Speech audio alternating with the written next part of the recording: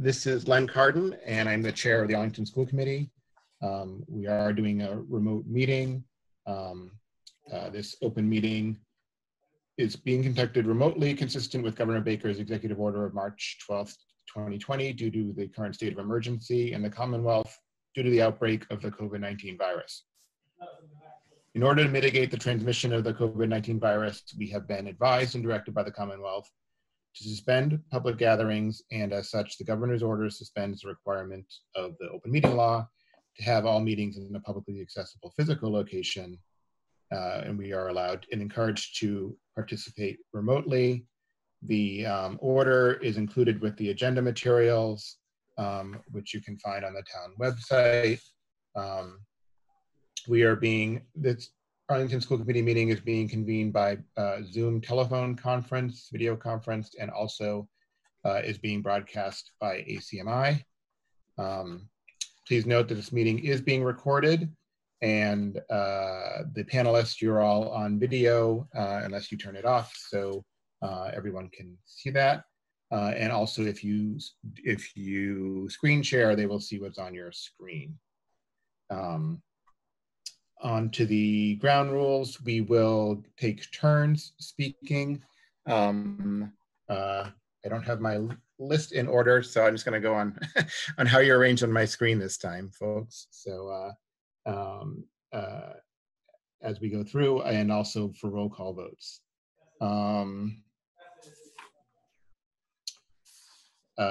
For items with public comment, I will unmute you and allow you to speak. If you did join, if you did join by Zoom, if you were able to get in by Zoom and want to be seen, then we can work on that. But presumably, I think it's enough just for us to be able to hear you. The first thing actually tonight is our annual school choice hearing, public hearing. This is something that we're required to do under Massachusetts law. If we vote to approve school choice, then we participate in their program. If we do not, then we continue, which is what our policy has been for the past many, many years. Then we will not participate in the program. So can I get a motion to open the public hearing on school choice? I'll move. Second. All right. I guess we need a roll call. Oh, yes, Dr. Allison Ampe. You're on. Don't we have to take attendance of the meeting first? Sure, yes. That's right, sorry. I skipped that. Just to confirm that that members are present, let's go ahead and make sure, respond that you can hear me and can participate. Mr. Thielman. Here. Dr. Allison Ampe. Here. Ms. Morgan. Here. Ms. Seuss. Here. Mr. Hayner. Here. Mr. Schlickman. Present.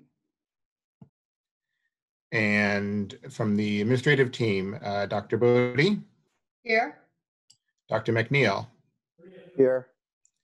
Mr. Spiegel. Here. Ms. Elmer. Here. Mr. Mason. Here. And we also have Ms. Fitzgerald, who is taking the minutes, and Mr. Levy from the AEA. Are you still with us? Yes. Great, thanks. Karen. Karen's here, great. All right, thank you. Okay, so back to the motion to open the school choice public hearing. We'll go through the roll call. Mr. Thielman. You're on mute. Here. Mr. Thielman. Here. Here. Yes, you want to say yes to vote? Yes. Yes. Yes. Dr. Allison Ampe. Yes. Ms. Morgan. Yes. Ms. Seuss. Yes. Mr. Hayner. Yes. Mr. Schlickman. Yes. And I'm also yes. All right, Ms. Fitzgerald, did we have any comments or any requests to speak about school choice? No, we do not. Okay. Just to be extra sure, we're not supposed to use the chat for any substantive issues, but for any technical issues, as we have been. For this purposes, if there's anyone who is on the chat that wants to speak to this issue, please let me know. All right. Are there any school committee members that would like to speak to this issue? Mr. Shukman. Uh, Oh, you just muted yourself. I'm prepared to make the motion once we end the hearing. Great, thank you. Move to close the public hearing. Is there a second? Dr. Allison-Ampe? I'll second. All right, any further discussion? Mr. Thielman? Yes. People moved around. Dr. Allison-Ampe? Yes. Ms. Seuss? Yes. Mr. Hayner? Yes. Ms. Morgan? Yes. Mr. Schlickman? Yes. And I'm also yes. Sorry, Karen, I will write down everybody's order now as they sit at the table so I can do this correct going forward. Thank you. All right. Mr. Schlickman, did you want to make the motion about school choice? Yes, I do. Thank you, Mr. Chairman. I move that we withdraw from the state school choice program for the 2020-21 school year and notify the Department of Elementary and Secondary Education that we are doing so due to a lack of space in the district. Second. Thank you. We'll go through just if there's any discussion. Mr. Hayner? I have nothing to add. Dr. Allison-Ampe? I just want to point out that this school choice is talking about people coming in from other towns into our district, not going to from one elementary school here in Arlington or not. That's great. Ms. Seuss? Nothing to add.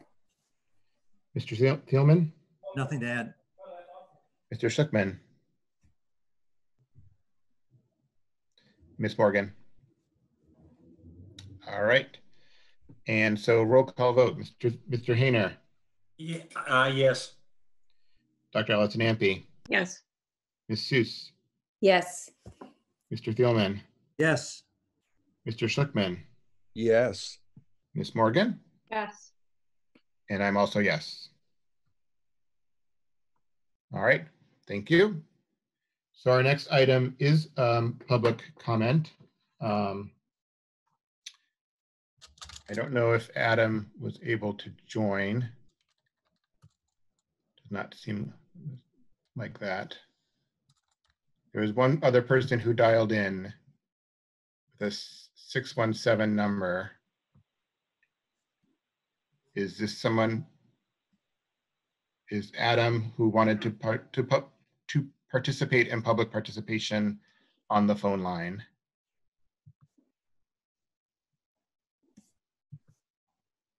Unfortunately not. Okay. So Lynette Martin, you were on the 781 number, I believe. Hi, yes. All right.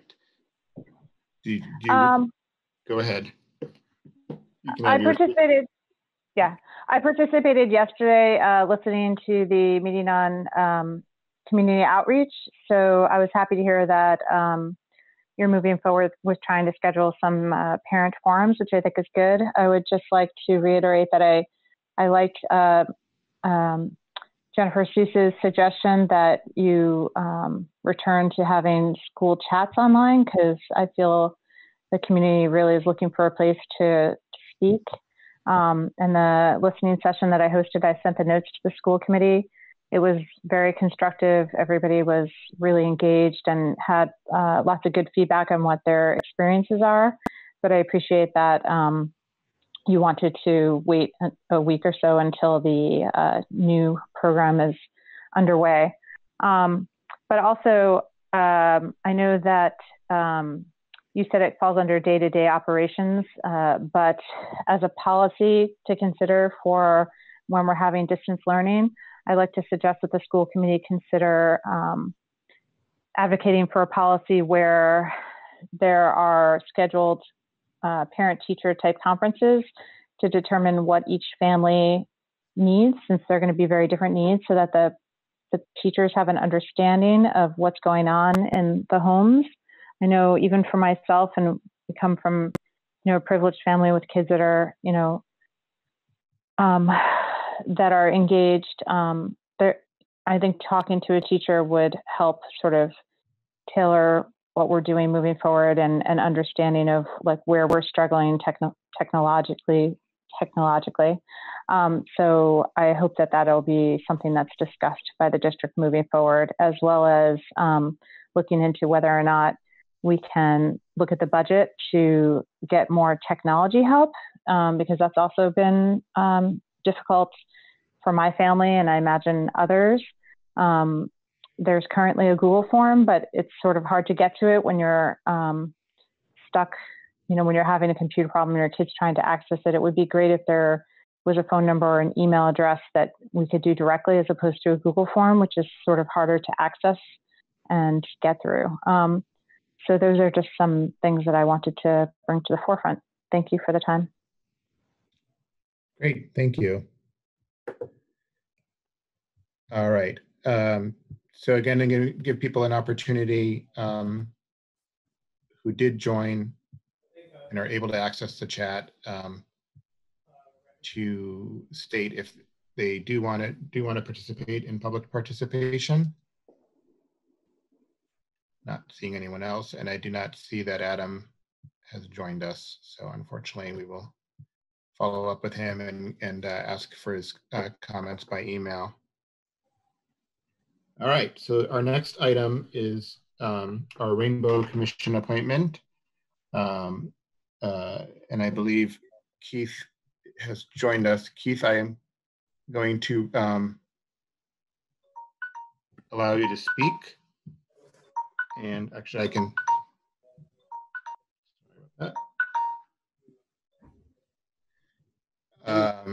Jennifer, do you want to introduce him? Sure. So the Rainbow Commission was established, I think, 2 years ago, so it's relatively recent. And the school committee has one appointee.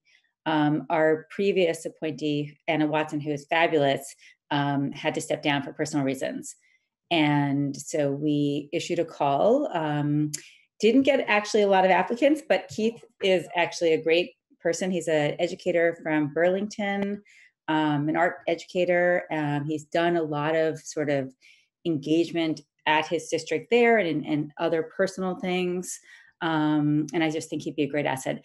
We actually met community relations months ago to recommend him, but for various reasons, he wasn't able to be sort of brought to the full committee until now.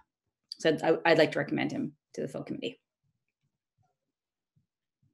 Great, thank you. And Keith, I did promote you to panelist if you want to join by video, but we don't need you to. Do you just want to say a couple words about why you responded to the invitation? Sure, I can unmute myself. There you go. Hi. Hi, everybody. Thank you for joining us. Oh, thank you for having me. I'm really excited about this, to be involved in it. I've lived in Arlington for about 4 years, and I really love this community. And this is a cause that's really close to my heart, especially with kids and teenagers, but also with adults as well. And I had my first meeting kind of to see what it was like a few weeks ago with the Rainbow Commission. And I'm really looking forward to the great work that the people in Arlington do. And I'm happy to be a part of this community. So I thank you very much for including me and for recommending me to the commission. Great.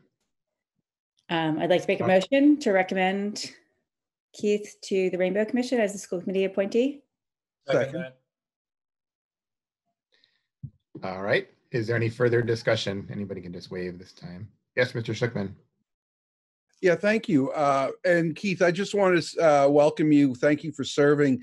Noting that you have one of the most typographically attractive resumes I've ever seen. It is a work of art, and I appreciated that, the quality of your presentation.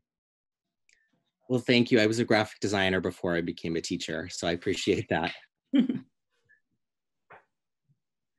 All right, anybody else? You can just wave if you need to talk. All right, so we'll go through the roll call vote.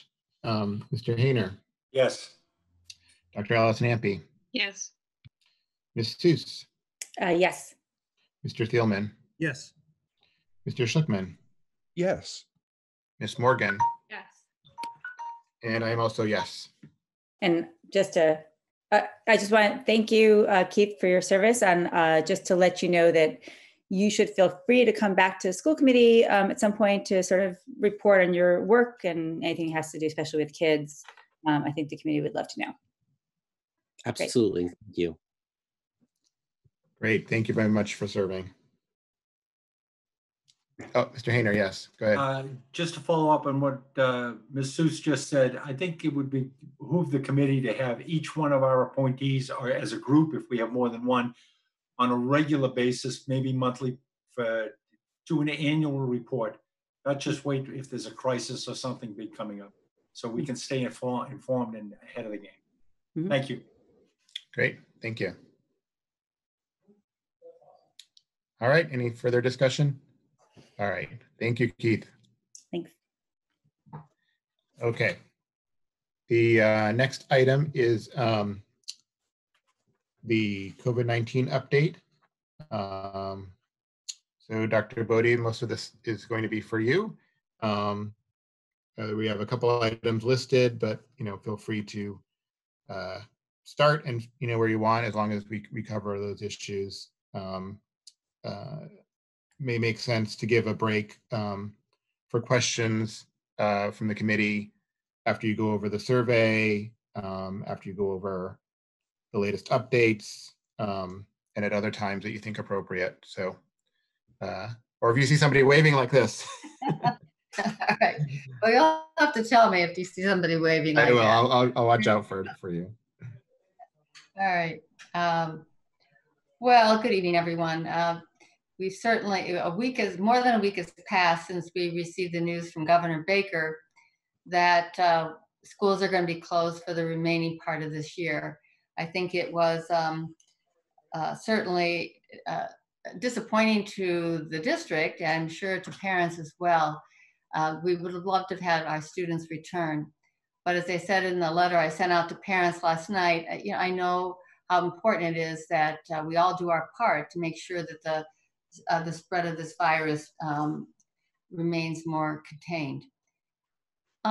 We've had some, as a district, I wouldn't say that we knew that we were going to be closed, but we suspected that might be a possibility a couple of weeks ago. And we've actually started to make some plans along the lines of what would be essential standards that we might need to teach before the end of the school year. So over the last week, one of the things we wanted to learn more about was the experience of our families as well as our staff. And we sent out a survey, and we had a remarkable turnout for both surveys. So I want to do my report in a couple ways. We're first going to start giving an overview of the survey results from parents. And then I'm going to give an overview of what our plan is going forward. And part of that will also be addressing special education, because there's certainly been a lot of directives around special education from the Department of Education over the last few weeks. So to give the presentation on the survey results, I'm going to ask Dr. O'Neill to do that. Okay. Good evening, everyone. I'm going to have to share my screen in order to provide access so everybody can view the slide deck that I'm going to use in order to report out the results from the parent guardian school closure survey.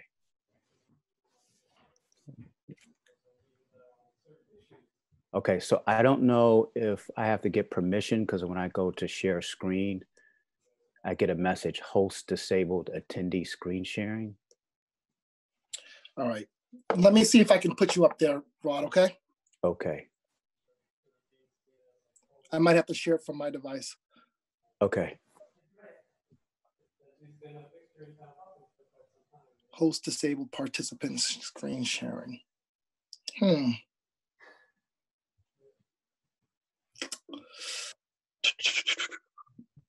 think we're all going to be technologically savvy in a year from now. Yeah, I think Yes, I we just are. changed it. Yeah, I think I just changed it under options. Can you try again, Dr. McNeil? Sure. Okay, yes, it works now. Thank you. Sure.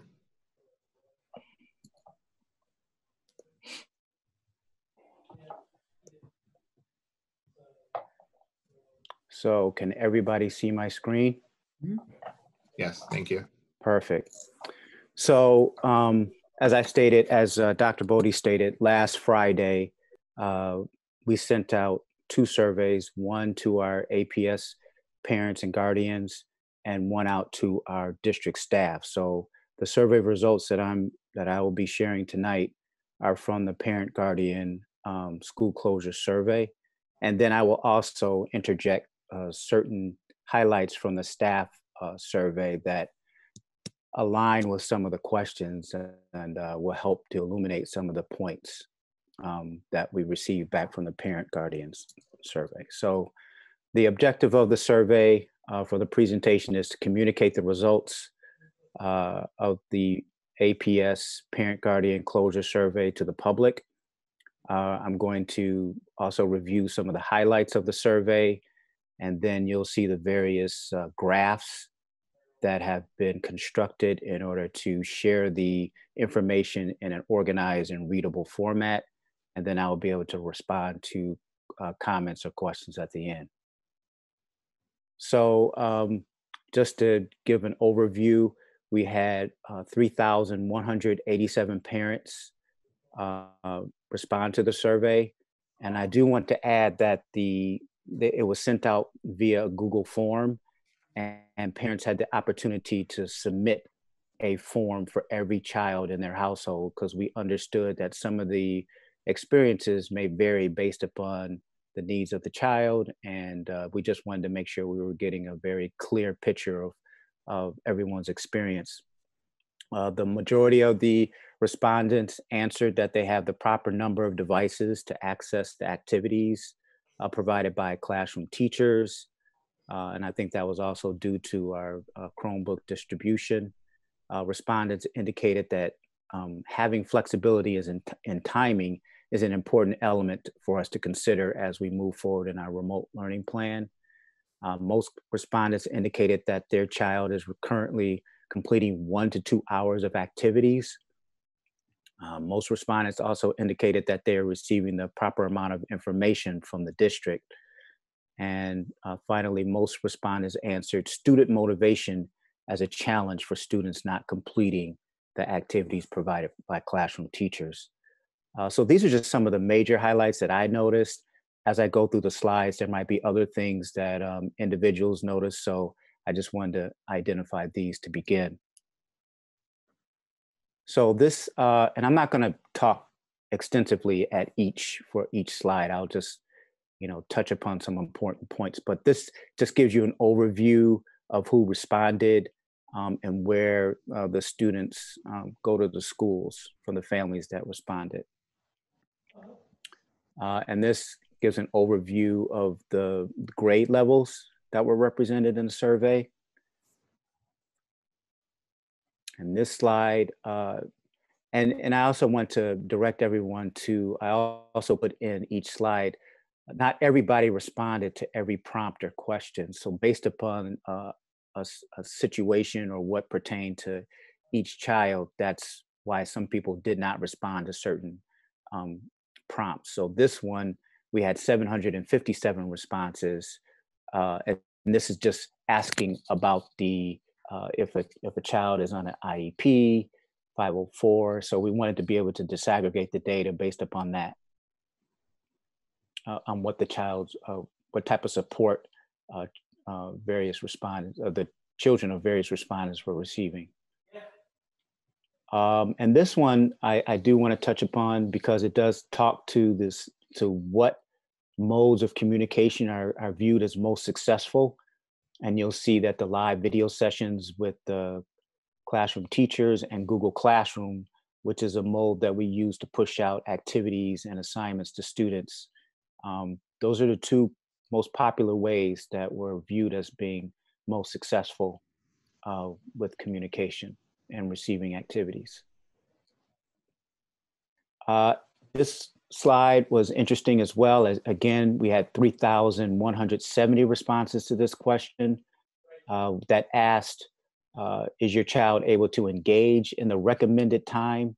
So that 3 hours and 3.5 hours for high school, the 3 hours for K through 8, those are recommendations from the state. And that is our target for our remote learning plan as we design the activities. And it's not just the core content areas, it also includes specials, electives, so that we can make sure we're addressing the whole child. This is a follow-up question to the previous question because it's asking what are some of the challenges if they answered no. What are people saying about the challenges that's why students are not completing the activities, are not able to. And as you can see, student motivation was a primary reason. In this slide, we talked about this asking how many hours, and you can notice that most students are completing about 1 to 2 hours of activities on a daily basis. So that gives us a benchmark on things that we need to consider as we go forward in our remote learning plan. This is how you would characterize the communication. And we were trying to see the ways that we're communicating the information. Are we being successful? And based upon the remarks, it seems that we're being moderate to high success with our communication. So as we move forward, this is something that we can also consider. I think this one, this question is just asking us, the amount of communication. Where are we with the amount that individuals are receiving from the district? And the middle, because most people responded a 3, I think I'm interpreting that as that they're receiving the correct amount of information.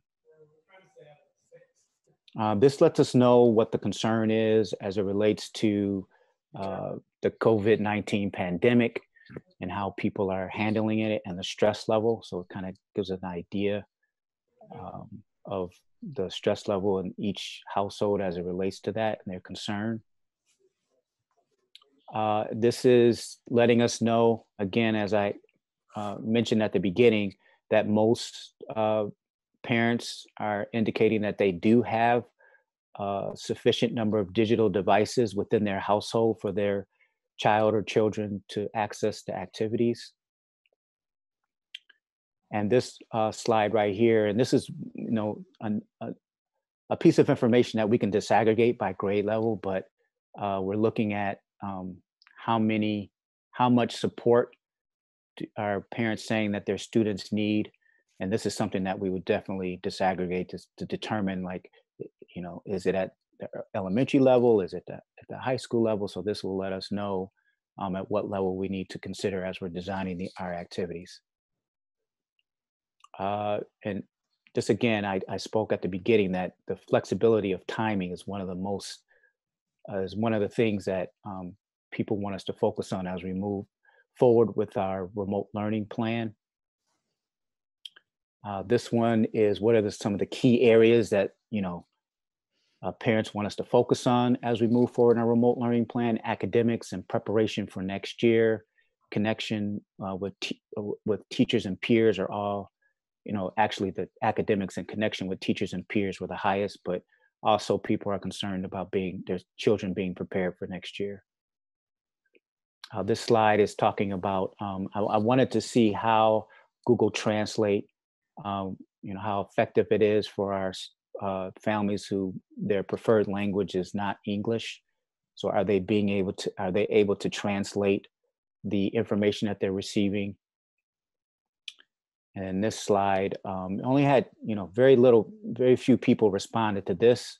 And I don't know if it's because of the language barrier, but I wanted to know if we all wanted to know if, the Google Translate was not something that they were viewing as effective.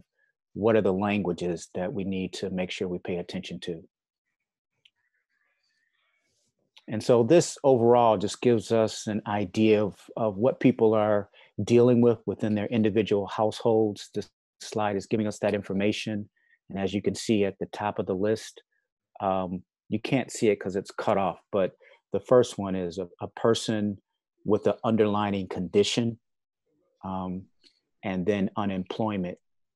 Those are the two highest concerns throughout the district for our families. And then, it goes down the list. And there's also some individual responses that let us know that our parents and guardians and members of our community are dealing with some very serious issues. So I think this is definitely something that we need to take into consideration as we move forward, and try to make sure that we're providing a balance for our families, and that we're considering the equity piece of how we're pushing out our activities and assignments. So our next steps is that we're going to use the data from the parent guardian survey to develop the next phase of the district's remote learning plan. The data will continue to be disaggregated by the building and district administrators, and then district personnel are developing the next phase of the district's remote learning plan, which will use the state's recent updated guidelines and curriculum standards as a foundation for moving forward. And the goal is to advance the curriculum so that we prepare our students for the next phase of learning, and also to make sure that we're using the key standards and identifying the ones that we have not covered over the year, and then the ones that are critical to advance that learning at each level. So I can open it up for comments and questions, and I will stop sharing my screen as well. Or do you want me to keep the slideshow up for during the comments and questions? I'm going to refer to it in my questions. Okay. Okay, so if you just let me know, I can go to a particular slide if you would like.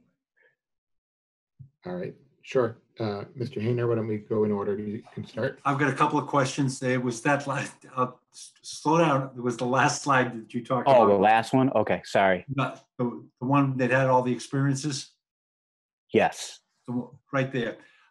What I'd like to suggest, less like a question, is that on our website and in all our communication, that we provide parents with whatever web page we have in the town to get things of food security, health, things of this nature. We're concerned with it. Just let them know that if we can connect with the town link, the town has a lot of support facilities. So in our communication with that. The other one was, and I saw just a small number not having Wi-Fi capability. My understanding is that the town will provide for it freely, or ACMi or somebody will provide that freely for them. So we should be able to eliminate that piece of it. And my last question, basically, and may go to the slides here, or maybe it's to be deferred to the next section on remote learning. Work that is sent to the kids and things of that nature. Do the teachers check it over? Is there feedback to the students? And when a student doesn't do his or her work, if there is that feedback, or it's not done correctly, or they're not doing their work, are we informing the parents? So that's a very good question. And this is something that we've been doing since the inception of school closure. So I think that at the first phase of our remote learning plan, we wanted to make sure that, we were worried about, everybody's social emotional well-being, making sure that they had the various things that they need in order to progress academically, and to also make sure that we're checking in with our families. And in doing so, so part of that check-in was, as teachers reach out synchronously to the students on their caseload and class list, the ones that they were not able to make contact with, they were, we were taking the time to make sure that we were reaching out and involving social workers and counselors in order to follow up, in order to see how those students were doing.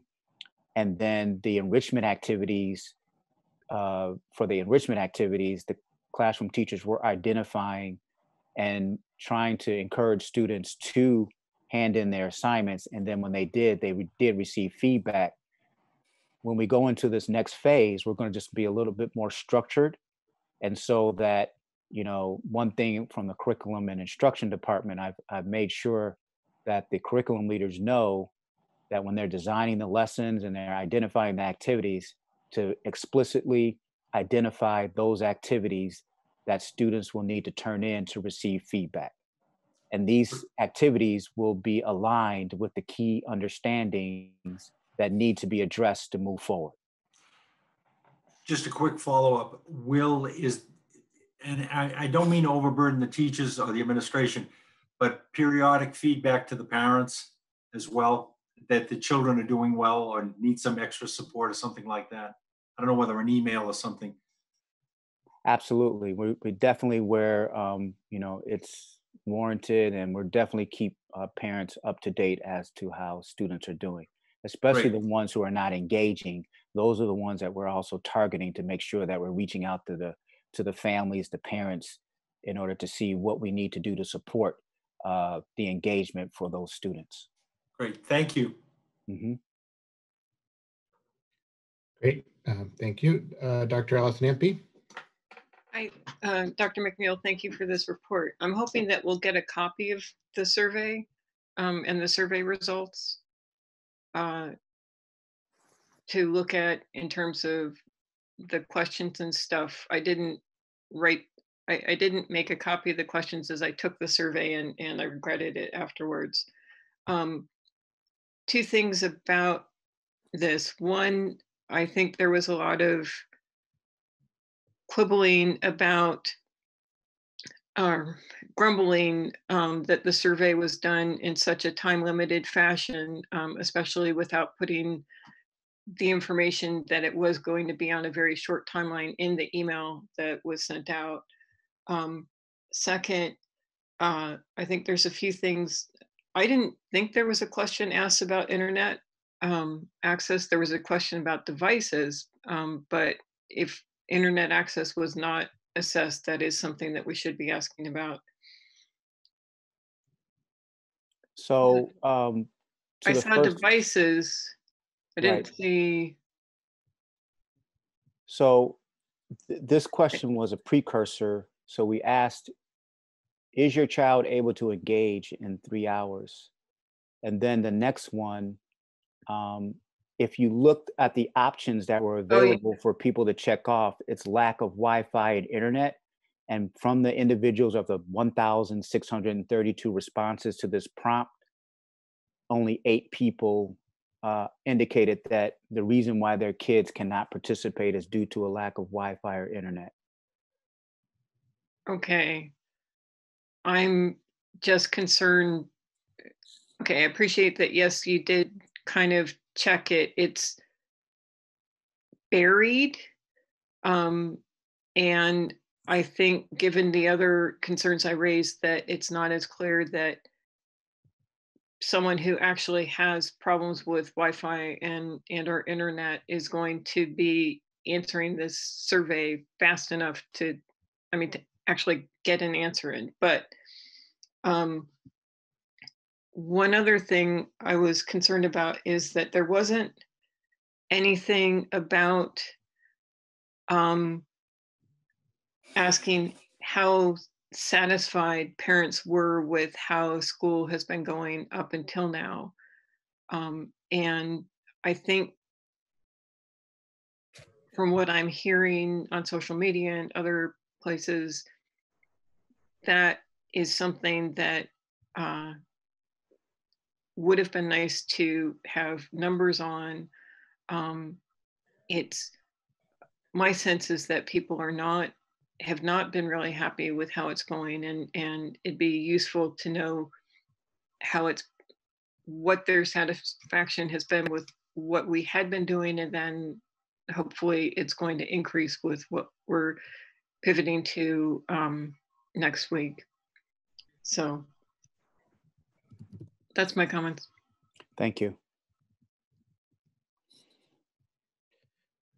All right, thank you. Just want to note to participants that the chat is only to be used for technical issues. For open meeting law reasons, we cannot have chats going on with members of the committee during an open meeting unless there are technical issues. So we're not ignoring you, but we actually should not be looking at your comments, unfortunately, under the open meeting law. Ms. Seuss, you're next.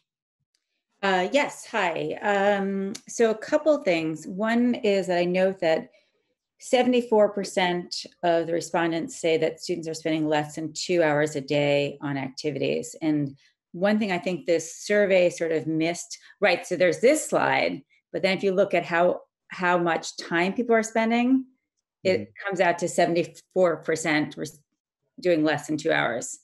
So one thing I think that the survey missed in asking why that is, it assumed that there were some barriers like motivation or something, but what I'm hearing from parents almost universally is there just isn't that much work given. It's not required work, not optional work, not suggested activities. There just isn't enough that would fill out 3 hours in a day or 3.5 hours in a day. So I wish we had sort of asked that in the survey, because I think that would have been helpful. But then another comment, so just to let people know that I mean, you've gone through this, but there are sort of a new set of recommendations from the Department of Education which is why things will look very differently in the next couple of months or month and a half. The recommendations so far up until now had been to only cover established content and a bunch of other things. So it's just sort of, so there's another level, and this is why things are going to look very different. And I want to note that one thing that current recommendation has stressed very heavily that engagement with students is very high priority, and that they recommend very heavily that engagement be synchronous. So while essential learning shouldn't happen synchronously, I mean, people are looking for a lot of flexibility in that the 25-page document that sort of laid out the recommendations gave it a whole bunch of different sort of recommendations for a check-in or an office hour or something that is synchronous as an engagement perspective, not as a content level work. But that is now the current but very new recommendation from the Department of Education. Yes, and I just want to comment that your view of the daily activities and the amount of time, we viewed it the same thing. We saw that, and that is gone into how we have moved forward with our plan. And that's why I also want to emphasize that, when you look at, I don't know, and this is one thing that we're trying to make sure we're very cognizant of, is that the synchronous or asynchronous communication, and we're using the asynchronous method for trying to push lessons out. The synchronous, contacts will focus on the social, emotional, and making connections with students. Right. We are emphasizing that as we move forward, and Dr. Bodie will speak to that as she talks about the next phase of our remote learning plan. But in the design of the lessons, we did take into consideration that information. We are viewing it the same way you are, that we're trying to get to that 3 hours. And that's why I also added, when I got to this slide, that we're not just talking about content area. We're not just talking about, reading, writing, math and science and social studies, but we're also making sure that the community knows that when you receive an art project or some physical activities, physical activities from the physical education teachers that focus on certain skills, and then you also have music, that it also should be incorporated into that 3.5 hours determination. So we're also trying to make sure we have a nice balance between academic, physical activity and creative aspects that can be offered by our electives. So I just want to make sure that we point that out, and we have taken that in consideration. So I just want to support what you're saying, that I agree with you that we need to make sure we're looking at, as we're designing our activities, to be very specific about making sure that it's filling up, that we're meeting that guidelines of 3 and 3.5 hours at the high school level. And yes, we also are going to start, we looked at the survey and we saw that parents identified as the synchronous connections through the Google Live Hangouts Meet as very successful and something that they want more of. So that's where we're also going to emphasize that as well. Great. So thank you for your comments. And I just wanted to assure you that we're seeing that the same way that you're viewing it as well. Great, thank you. Mr. Thielman. Yeah, thanks very much for the survey. We're on the slide that I had the question on. You don't have a breakdown of more than 3.5 hours, 3 hours, or the 74% that are, what is it, less than 2. Less than 2 hours. You don't have a breakdown of that by any other, by grade? Do you have a breakdown of that by grade? I do have a way of disaggregating the data by grade level. And we are looking at that. As I said before, the building principals and the district level administrators are disaggregating that data, and our curriculum leaders. So again, we're looking at this information and we're using it as we plan and design lessons moving forward. At the same time, we are also taking into consideration that we don't want kids to be, we want to balance between like activities and looking at a screen as well. So we're trying to make sure that when we design our lessons and our activities, that there's a balance of projects, individual assignments that don't require staring at a screen. Yeah. No, fair enough. I think that's the other thing is I look at this chart. I suspect a lot of the students are doing more than 3.5 hours.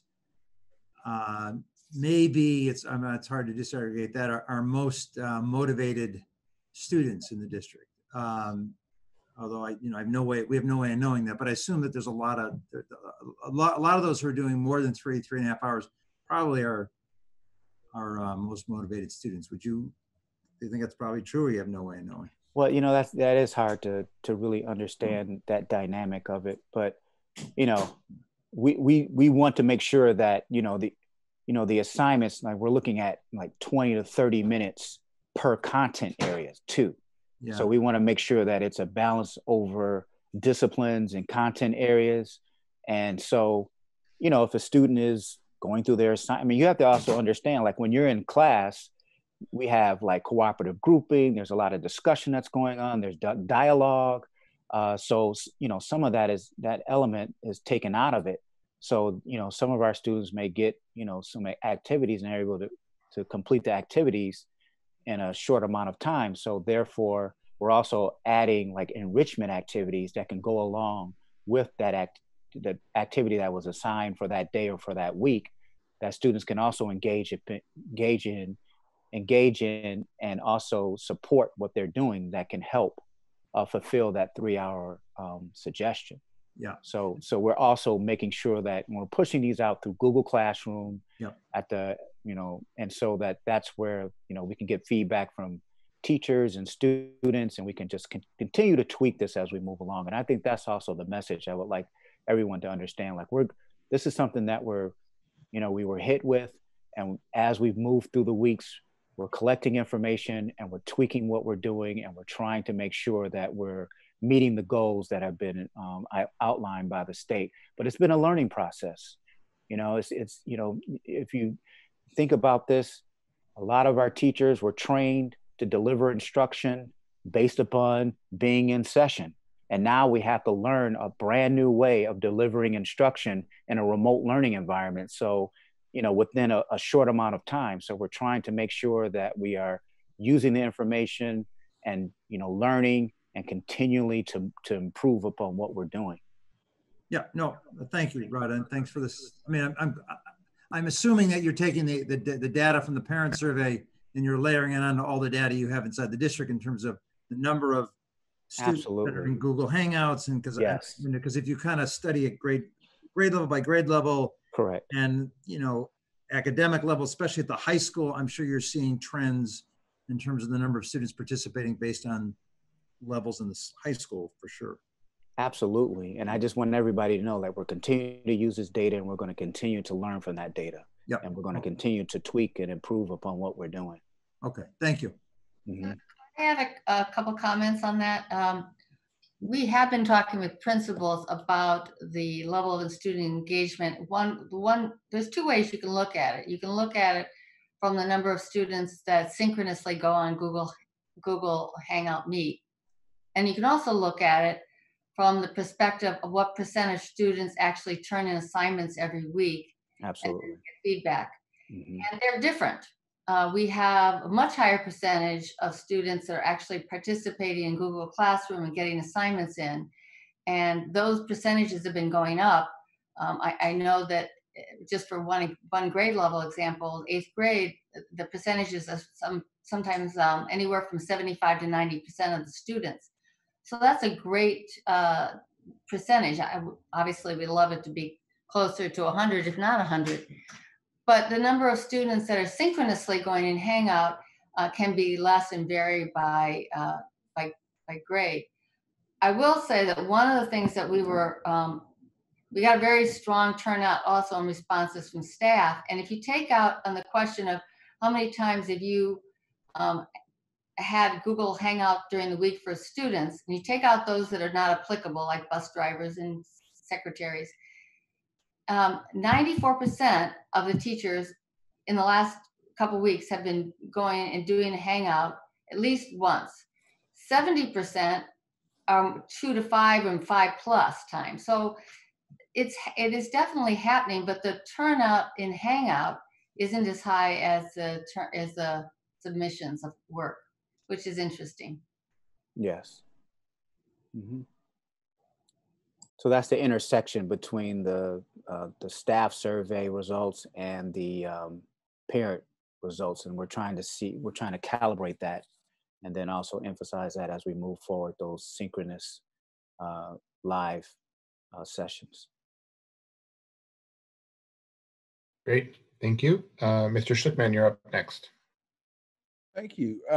For a quick survey that is being done with a bunch of questions we're not experienced with, I thought this is well done. I share Dr. Allison Ampey's desire to see the crosstabs because I'm sure there's some really interesting information here.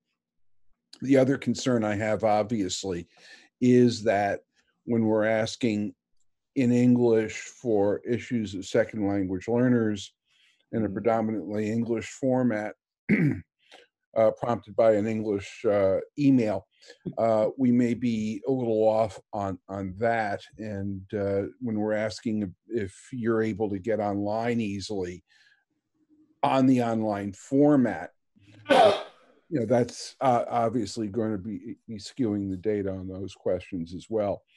The only other question I have, which will be resolved if we get the crosstabs, is on slide 20. Which was the next to last. Okay, I also want to say, like it was stated that the questions that you see on the slides are the actual questions from the survey. Mm-hmm. So I just want to make sure if everybody has a copy of this, and I know that I sent one to Karen, and so I know if you're able to have a copy of this slide deck, these are all the actual questions. I just want to make sure. Yeah, the thing is that we're locked in here into this format, and it's difficult enough to be looking at the Zoom and the slides and right. Exactly. So that becomes a little more difficult. Mm-hmm. The usual papers and space that we have doesn't exist within the confines of the laptop. Right. Which led me, on slide 20, Just the slide cuts off the text of the prompt on the survey question, so that it reads a person with a blank. Oh, right. Okay, I see what you're saying. Okay. I can try to adjust. So that would be helpful. But I've got to say that you know, this has been incredibly difficult times for everybody. We weren't set up to do this. We're not trained to do this. I'm watching partially on the other end as my wife is teaching piano and negotiating with students to set up times that don't conflict with schooling and parents' work schedules, and getting common time within the course of a class is probably the biggest challenge that we're seeing. And I'm very grateful for all the efforts of folks to make connections with kids. I appreciate it. Mm-hmm. And I appreciate everybody's comments and questions as well, because it definitely helps us to continue to think how we can evolve on what we're doing. Great, thank you. Ms. Morgan, you're next. Hi. So first of all, I think it's really important to acknowledge that you know, while, you know, there may be imperfections with how the survey was administered or the tone or specifics of some of the questions potentially that we could, you know, look back on, I think the fact that this was sent out and that input was solicited is really, should be really commended, because I think that when you're doing something as a district or as a administrative team, that, you know, I think we can all feel sort of understandably uncomfortable with the position that we're in right now. Asking for feedback can be really hard. And so I'm really, really grateful that you all chose to do this. So I have a couple of comments. I'm going to try and do my comments first and then do my questions at the end. So as others have said, you know, that I don't put a whole lot of stock in the data that we're getting about digital devices and Wi-Fi from a survey that had a limited opening period, was only accessible online. I do know that at the Audison, Mr. Maringer and Ms. Murphy had initiated a plan where they were working on a sort of census 2020 system where they were looking to connect with every single student. And if you had a device and adequate internet, you were also asked to fill out the survey, and then you were sort of dropped out of the pool of people that they were looking to connect with, and presumably have whittled down that list to like a very small handful of students who, you know, still either don't have adequate devices or Wi-Fi. And I know that as a district, from what we've heard over the last 6 weeks, that has been something that you guys have been doing, is sort of just, you know, eventually you're going to connect with everybody, I would assume. So I hope that you know, that work continues. I'm sure that it does. I'm much more interested in the results of that outreach than I am in what we hear from a survey. So the, you know, I wanted to touch on, Dr. Bodie said that it sounds like, and we don't have the slides, which is fine, but in the teacher survey, it sounds as though there were 6% of teachers who are not doing Hangouts. This is the 6% that responded to the survey and felt that it was appropriate to say they weren't doing Hangouts. So I worry that, you know, 6% is still pretty high to me. If there are students out there, even in gen ed classes, who have had no contact with their classroom or their teacher in, I have no idea how many weeks into this we are. Actually, it's like, it feels like 1,000, 6, 7, 6, I don't know, a really long time. That really concerns me. 6% is really high, especially if you think it might be higher than that because people didn't respond. So I really hope we can get to a place where that's the expectation and that's being delivered to our families. They're obviously saying that it's really important. So if that's not happening, it's not been my experience with my children, but you know, that worries me. to Dr. McNeil's point about the academic and elective time and the 3 hours and the 3.5 hours, I appreciate that. And I understand sort of macroscopically that the direction Bessie has been to do all of these pieces. I will say that as an educator and as a parent, I am far better able to serve my children's elective needs in art, music, physical education, outside. Like I don't see there is, with all due respect to our physical education teachers, I don't need necessarily those kind of assignments. I think it's fine that they're being provided, but the academic piece is what, as parents, it's really, really difficult to provide. So again, I understand that 3 hours encompasses all of that. I appreciate the need for balance. I think that that's important. But it's, I also think there has to be an acknowledgement that our kids are far better able to meet their elective and personal interests, in their own time and, on their own than they are necessarily to meet their academic needs sometimes. So I think I'm down. Oh no, I have 2 questions. So one of them, Dr. McNeil, I think is pretty straightforward. If you go back to the special education slide, it was very early on, 2, 3, 4, I don't remember. Yes, this one. What do you have a sense of what other means if the following apply to your child? I understand what an IEP is. I understand what a 504 is. I understand what ELL support is. I understand substantially separate. Do you have any sense of what that 96 other group is? Yes. So Okay. the survey, yes. The answer is yes. Good. We could capture what the individual others are, and they just come out. And the reason why I put 96 on there is because these graphs will not allow me to put every single solitary type of support. Was that like a type in answer? It was an individual response. Once you hit other on the form, it allows you to type in an individual response. Got it. Okay. All right, great. And so if we had would we have some access at some point to understand? I don't need specifics, obviously, to like students, but like I am curious, like 96 is a lot. I'm not totally clear what that group represents. I'm glad you guys know, because that's. Well, yeah, like people would, yes. So the answer is yes. So people wrote in like, my child receives reading support, or my child receives this, or, there's all different kinds of different support that we provide. And so that's why we wanted to make sure that we were being inclusive of, you can't list all the things that kids are receiving. So that's why we put other in there in order to encompass that desire to get that type of information. Thank you. That's super helpful. So I think the last piece for me that has been tricky, and I've talked to a lot of other parents, is this whole notion of feedback. Right? What is feedback? How is feedback helpful? How does feedback drive engagement?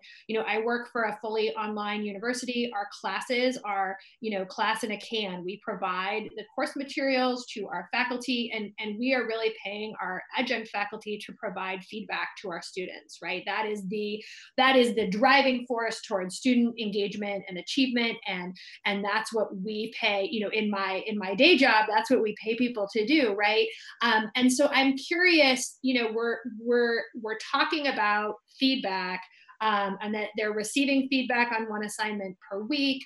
And I'm curious what sort of administratively your vision is for what this feedback looks like. Understandably, it's different in first grade versus 12th grade or kindergarten.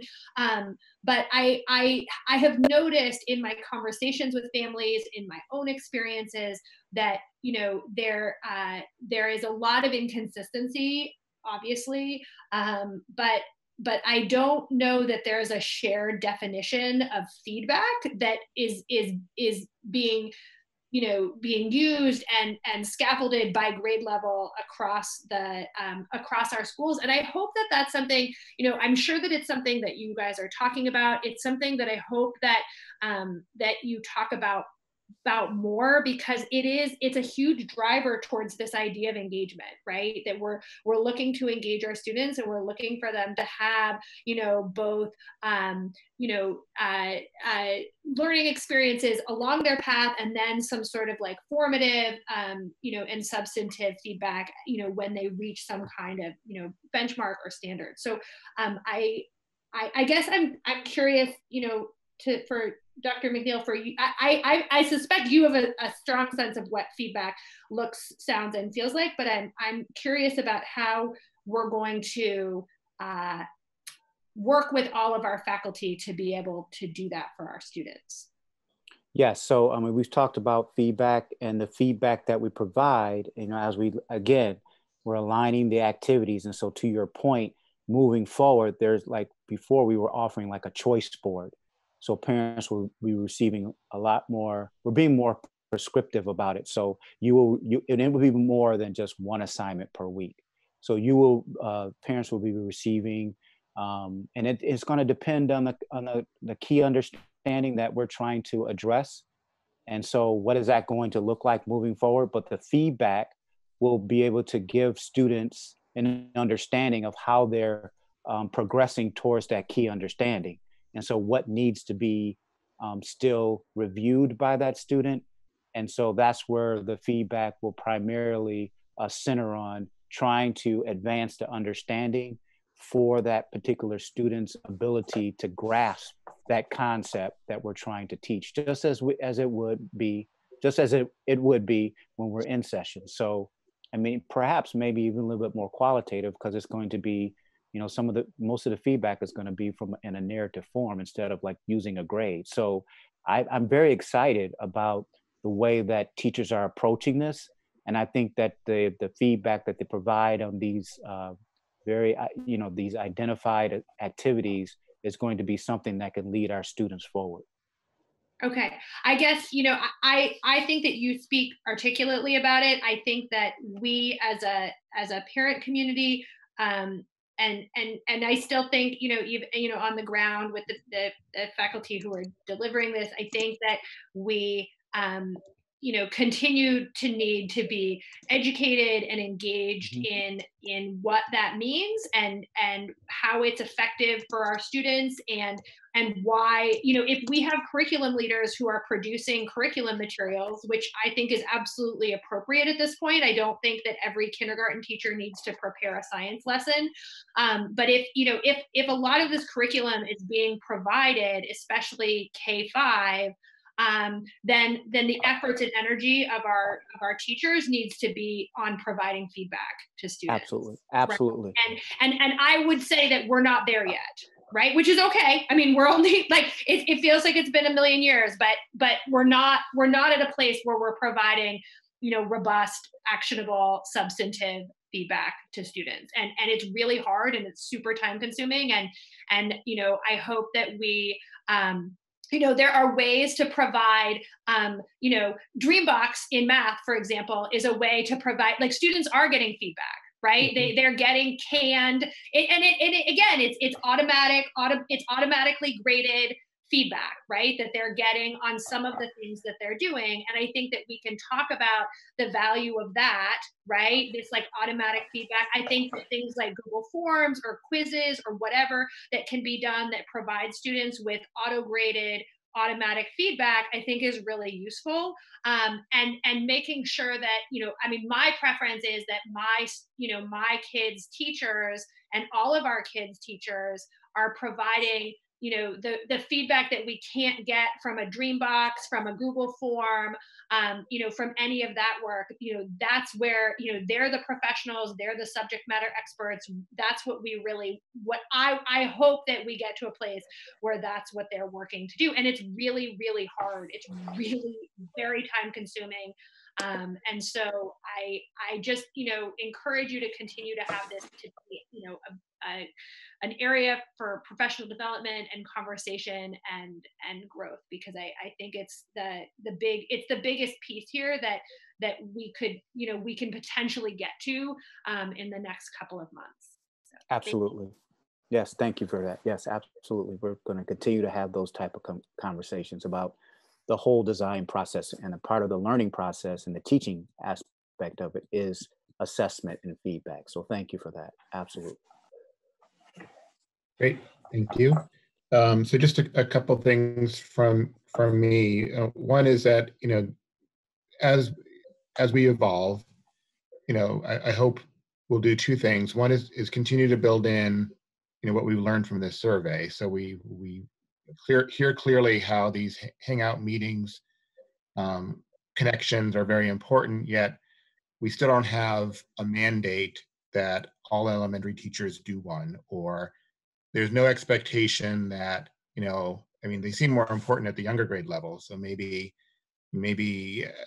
there we say twice a week they'll be done, but there's no, it's great that 94% of teachers are doing them, but there's, again, no structure, official requirement that this is going to be part of everyone's experience. So I would encourage you to do that moving forward.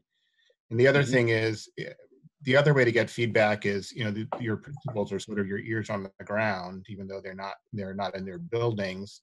They know their communities. They can and should be reaching. I'm sure they're hearing a lot from parents, but they also can be reaching out to parents that they know, you know, parents of certain types of children who might not be engaging, and parents of other children who may be over engaging, and sort of doing focus type groups of feedback.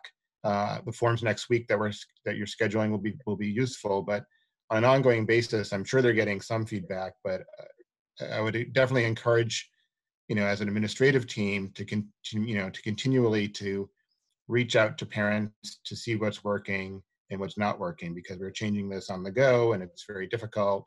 But clearly there are things, you know, the survey show there's things that people like, things that aren't working so well.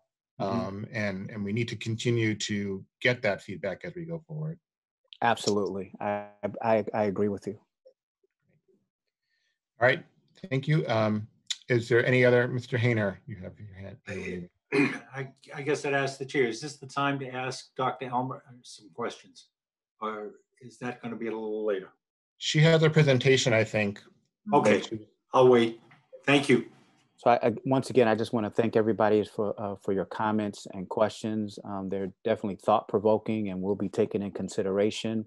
The reason that we did send a survey, and it may have seemed like a short amount of time, I do want to address that before I end my presentation, is that we're trying to gather all this information, and a lot of this planning is taking place this week.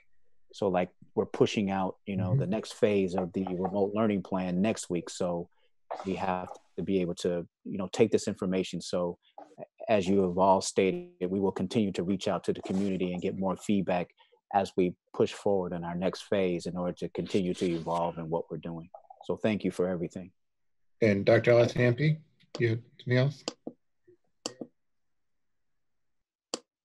Thanks. Sorry, I can't mute and then raise my hand and everything at the same time. I just wanted to speak, and as long as we're talking about feedback, I just wanted to speak to some stuff that I've seen over the past couple of weeks on social media, summarizing between 50 and 100 different people's. You went on mute somehow. Sorry. Am I okay? I'm summarizing between 50 and 100 people's responses, and boiling them down just into like 5-6 high points. The strong desire for synchronous activity. One thing that wasn't clear always was whether it was for learning or just as a check-in or as a means to engage to hopefully motivate learning, but this very strong desire for synchronous activity. That there's a feeling among many parents that they felt kind of abandoned by the teachers because of the administration, because of the decision made to not really to do just asynchronous teaching to begin with, especially among the younger kids during the first few weeks of the break. People felt lost. The kids felt lost, and that was something that was a real negative that they felt. there's been a very highly variable experience among different parents, I mean, different students, even at the same grade, same school, same subject. And there is a desire for understanding, for more communication about how choices are made and wanting more parental input. So I'm glad that there's a forum. Then the last one was that there is a concern that it feels like other districts are doing a better job of faster response. But just to speak, I've been in contact with other districts and basically everyone seems to be hearing that. So all other districts everywhere are doing it better than the home district for any particular town. So that's all. Thank you for that. And I just want to also acknowledge the hard work that our teachers are doing to reach out to families. And we understand that this is something we're going, like I said before, we're going to continue to tweak, take the feedback, try to evolve. But I just can't end this presentation without giving my utmost appreciation for everybody's effort within the district, working together, administrators, teachers, TAs, all our educators, support people. They're doing a phenomenal job and they're working very hard. So I just want to acknowledge everybody in the district. Yes.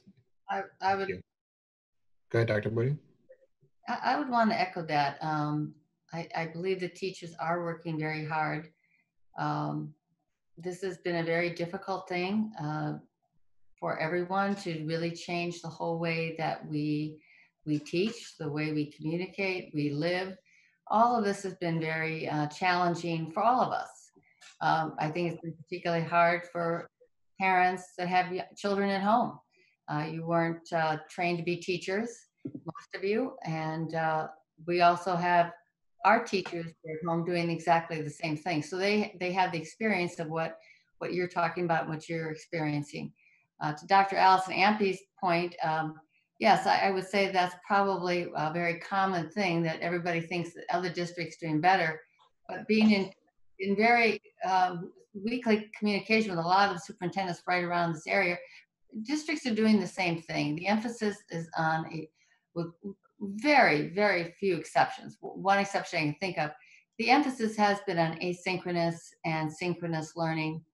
And the synchronous has been but emails, chats, hangouts, for the purpose of maintaining those connections with students.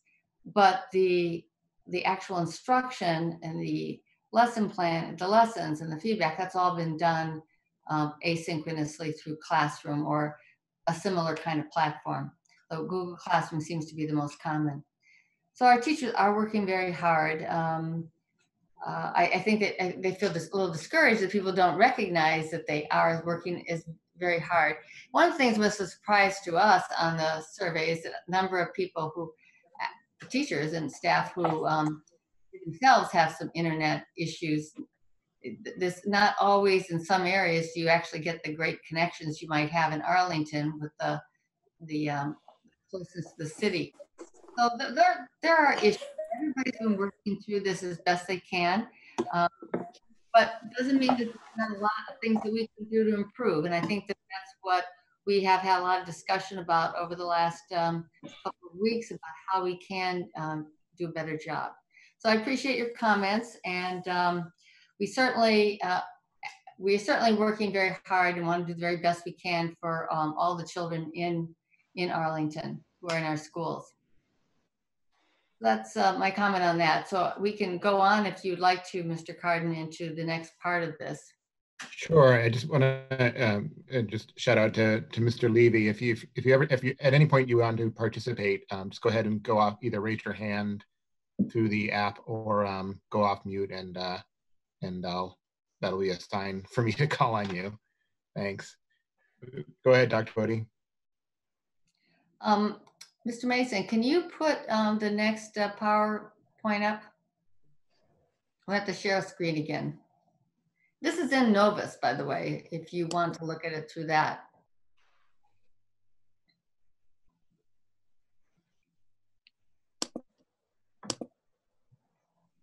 All right. All right.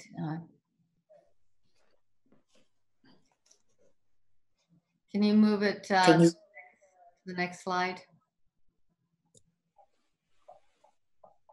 All right.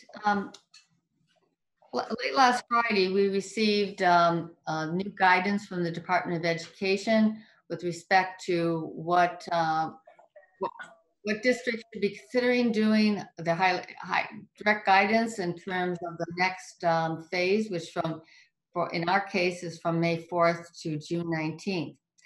And the most important message, I believe, in this guidance is that they highly recommend that we move all students toward a consistent engagement in remote learning with a focus on connectedness, which we've been talking about, and content grade standards that are critical for the success in the next grade. In both cases, we have been looking at how we can improve engagement, and we have particularly been looking at, what are the critical standards that we have not taught this year at every grade level, in every discipline, and have been looking at that for the last couple of weeks. Next.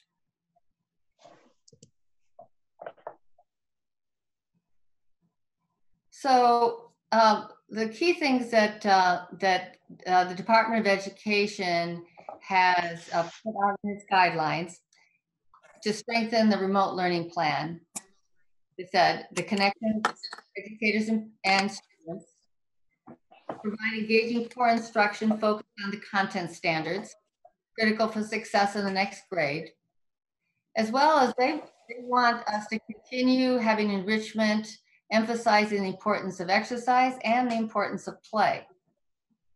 I suspect parents will say there's no issue on the play part, but ensuring programming that's accessible and communication that is streamlined to students and family. And I was, for the most part, I think that there was the feedback we received from the survey was that the communication is been pretty good from the district, but doesn't mean there's not areas that we definitely can improve upon. And we certainly are looking at ways that we can do that. And one of them is that now that we have a chance to get into this next phase, there's an opportunity for sort of I don't want to say a town hall, but it's sort of an opportunity to answer questions in a live format like this. Next.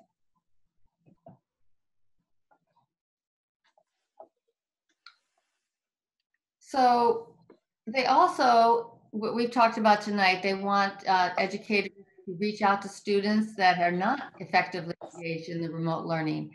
And I will say that this is something that teachers have been doing. If students have not been turning in assignments through Google Classroom, they have, certainly 6th through grade 12, they have been sending emails, trying to engage with those students to find out, what's going on and what can they do to support them. At the elementary level, teachers reach out not directly to students, but have to do that through emails with parents, and have asked to have conversations with parents about what they can do to help support the students more. This is something that we know that is important to do. We have been doing it, and we're going to continue and probably up this even more as we go into this next phase, because we are going to be advancing the curriculum over the next 7 weeks. So consider strategic collaboration, teaming, and differentiation that makes the remote learning possible. This is happening a lot, and it has been going on. There are a tremendous amount of collaboration that's going on at grade level, in department, in learning communities at the middle school, in teachers are teaching the same course. This has really been a significant effort. And one of the things that I know that teachers are engaged in meetings. We have a master calendar where I can see a lot of the meetings that are going on, and I can tell you that there are many, dozens, every day, everywhere. Next. All right, so in the last, we all pretty much know where we've been in the last couple of phases. We've been looking at student connections, we've been engaging in enrichment and deeper learning. And we've been focusing already taught skills and concepts. And actually, I've been a teacher for many years myself. There is still some great value of going deeper into already taught concepts. Sometimes you feel that as you're marching through a curriculum scope and sequence, that perhaps the deeper learning of some of that material, it doesn't happen for all students. So while this may have been an issue that people didn't think that this was worthwhile, that it's something that actually is a great opportunity for students to deepen their learning.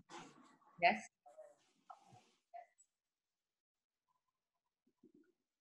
So what are our key changes that are going to be going forward in the next 7 weeks? Well, the important thing is that we have identified the essential concepts and skills that we think that are critical for students to progress to the next grade. Now, the Department of Education, when they gave their guidelines last week, identified, what they would call the power standards in the major content area. Well, I don't want to label it major, but in MCAS tested areas. But one of the things that some state level organization doesn't know is the sequence in which you've taught these concepts. Probably for math, that's a little bit unique in that it does have a sequential progression. But for example, with science, when we teach science concepts at the elementary level, depends upon which classroom has that particular kit for those 4 weeks. So we've taken, we've looked at our own, the state standards, we've looked at our scope and sequence to identify what are the essential and critical skills that students need to have to progress next year. And that is part of our plans for each of the next seven weeks. So at the elementary level, in order to have consistency across the whole district, the curriculum leaders and teachers as well, and coaches have been working together to make sure that we have a uniform approach at all the schools in the elementary level. The same thing's true at department levels, at the middle school, and as well as the high school. And why this is particularly important, it will inform our planning for the fall 2020. And we understand that it's going to be very important to assess when students come back where they are, to do extensive reteaching and reviewing. But what is going to be important for a foundation in that is that all students have had the same experience this year. Next. So our plan going forward is a blend of two things. It's a blend of asynchronous lessons as well as synchronous times for students to be in contact with teachers. The lessons will be pushed out, if that's the right word, shared through Google Classroom. Sometimes these will include, in fact, I suspect somewhat frequently, these will include videos of instruction, anywhere from 4-minute to 20-minute videos. One of the things that I think is really a strength of this plan in terms of equity, in terms of our students who need multiple times of hearing a lesson, is that you can go back as many times as you want and review and look at the video. So rather, we're not going to be advancing the curriculum through Google Hangout Meets or the chats. It's going to be through Google Classroom, videos for instruction, explanation of assignments, and will also include teacher feedback on those assignments. Because another feature of going forward is that at the end of this period, we want to be able to reflect on where students have progressed over this period of time. We'll talk more about that in a minute. Next. So our synchronous connections are, again, much stronger emphasis on live video sessions, at least once per week for each student. One of the things that we are seeing at the elementary is that teachers are finding having Google Hangouts and live video with a class of 22 students that are second graders, first graders, it just doesn't work well. This has been a learning experience as we go forward. So many teachers are trying to break these into much smaller groups, maybe for a shorter period of time, because again, we're learning as to what students can actually manage in that kind of environment. The one thing that we saw in the parent survey is that one of the major reason why students have not been turning in assignments is motivation. And maybe it's from being inspired, maybe it's because they don't think it really counts, or they've already done this before. But clearly motivation has been an issue. And one of the things that we want to emphasize through these video sessions is to inspire students to be continuing with their learning. We'll continue, this time we'll have a little bit more uniformity through the district in terms of defined office hours when students know that a teacher will be synchronous at that particular time. The Hangouts can take place in that, emails, phone calls in some cases. So this is a time that they know they can get an immediate response. Though having said that, I will say that teachers get emails all the time from students from 6 through 12, and I think the response time is actually quite impressive. So the office hours will include a variety of communication that are timely. All right, next, Michael. So Dr. Janger sent out to parents last night and the two middle schools today to parents and to students to understand what is the plan in much more detail. My letter was really just to sort of set the overall picture of where we were going, what's the underlying rationale was, how we came to it, but the very specifics are being given out through the schools. So one of the things that all students maybe can take a deep breath on is that if they've completed all of their work and have grades for terms 1 through 3, for year-long courses, they will get their 5 credits. If they were taking a semester class, they will get their full 2.5 credits at the end of 3rd term, or the PE course is 2.5 for the year.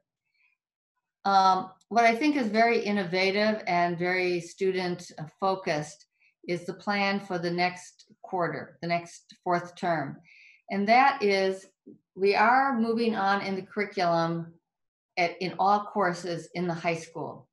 And there is going to be a rubric for what would be considered the amount of work that would be sufficient, at quality sufficient for a student to receive an audit for that course for the spring 4th term. If they receive an audit, that will go on their transcript, and it will also be available when they apply to colleges down the road.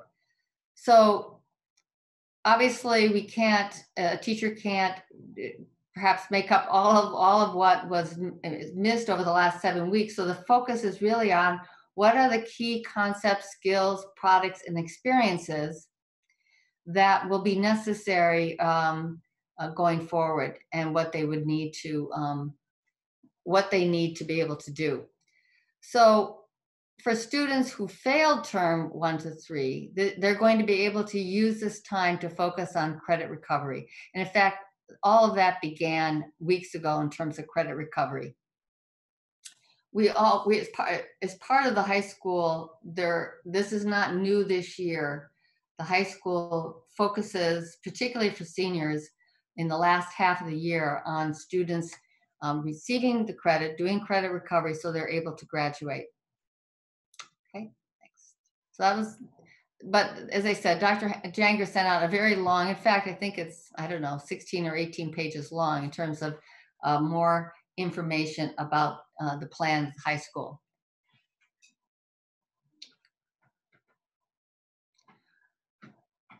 So for Addison and Gibbs, one of the things that has been happening over the last couple of weeks is a lot of conversations, so that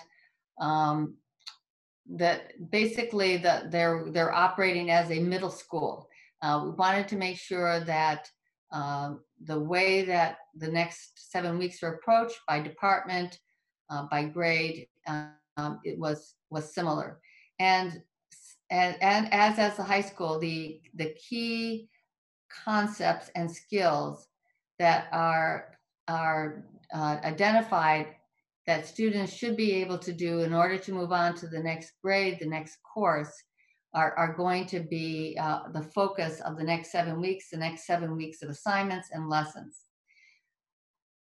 Again, going back to this issue of motivation, and another answer on that survey was that students may not have turned things in because it was optional. Though I will say, as time has been going on the last few weeks, the percentage of students turning in work has really been much better.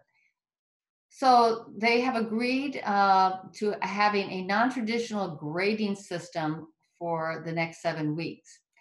And it's going to be a 3-part. So it's going to be M, P, and U. So M meaning that the students have participated and engaged in distant learning activities with consistency. They have applied the teacher feedback with instruction, and their effort and evidence of work quality. If a student is less than consistent engagement in distance learning, and the work reflects some student effort, but student has not fully met the distance learning expectations, they will get a P at the end of these 7 weeks. And then U will be that they're unable to determine a distance learning grade at all. They have not participated, and there's been little or no student work turned in for feedback. It's a little bit different approach, but this will also be helpful as they move from one grade to the next, so that the teachers in the next grade can get a sense of who coming into their classes have been a fully participant or less so during this spring term. And this is going to be, as I said, both Addison and Gibbs. All right, thank you. Next one. The elementary school implementation, again, I mentioned earlier how important we feel it is that there's consistency across all of the schools, so that when we move into the fall and know what we need to assess and know what we need to review, we know that there's been a foundation at all the schools. So there is going to be a uniform work grid that is going to be used in all of the elementary schools. And that grid will have all the assignments for every day of the week, Monday through Friday, and then we'll have it for every single discipline in the elementary schools. So if you have an art assignment, it'll be decided what that can be on a Tuesday, or is that on that grade, or it's going to be on a Wednesday. Music, digital learning, we're emphasizing that students practice keyboarding. We're going to give a certain amount of time for each one of the subjects. Math, reading, writing, science, social studies, all of that is going to be on the grid. The other thing is that grid, we've had feedback from parents at the elementary level that if they just knew what to sort of expect for the week, it'd be easier to sort of be up and running on Monday. So the overview of the week is going to be sent out to parents on Sunday night. What you can do in Google Classroom, which is a wonderful feature, is that you can schedule it on a Thursday, even on a Friday, to be sent out at a certain time. So that'll be happening. Now, the actual assignments will be in Google Classroom beginning on Monday. So you would see the Monday assignments in Google Classroom. You would not see Tuesday or the other days. So consistency. And the other thing is we know how important emotional learning and enrichment activities are, and those will also still be part of the activities and assignments for the week. We are the assignments are replacing choice boards. The other piece of feedback principals and teachers for that too have had is that it's been hard for parents to sort of pick out what the most important or assignments are from all the choice boards. Well, we're not having choice boards anymore. It's going to be a very defined lessons, very structured. So these are the overviews. More information will come to parents and to students directly from their teachers in schools. And so that is an overview, and I'm open to see if there's any questions or comments.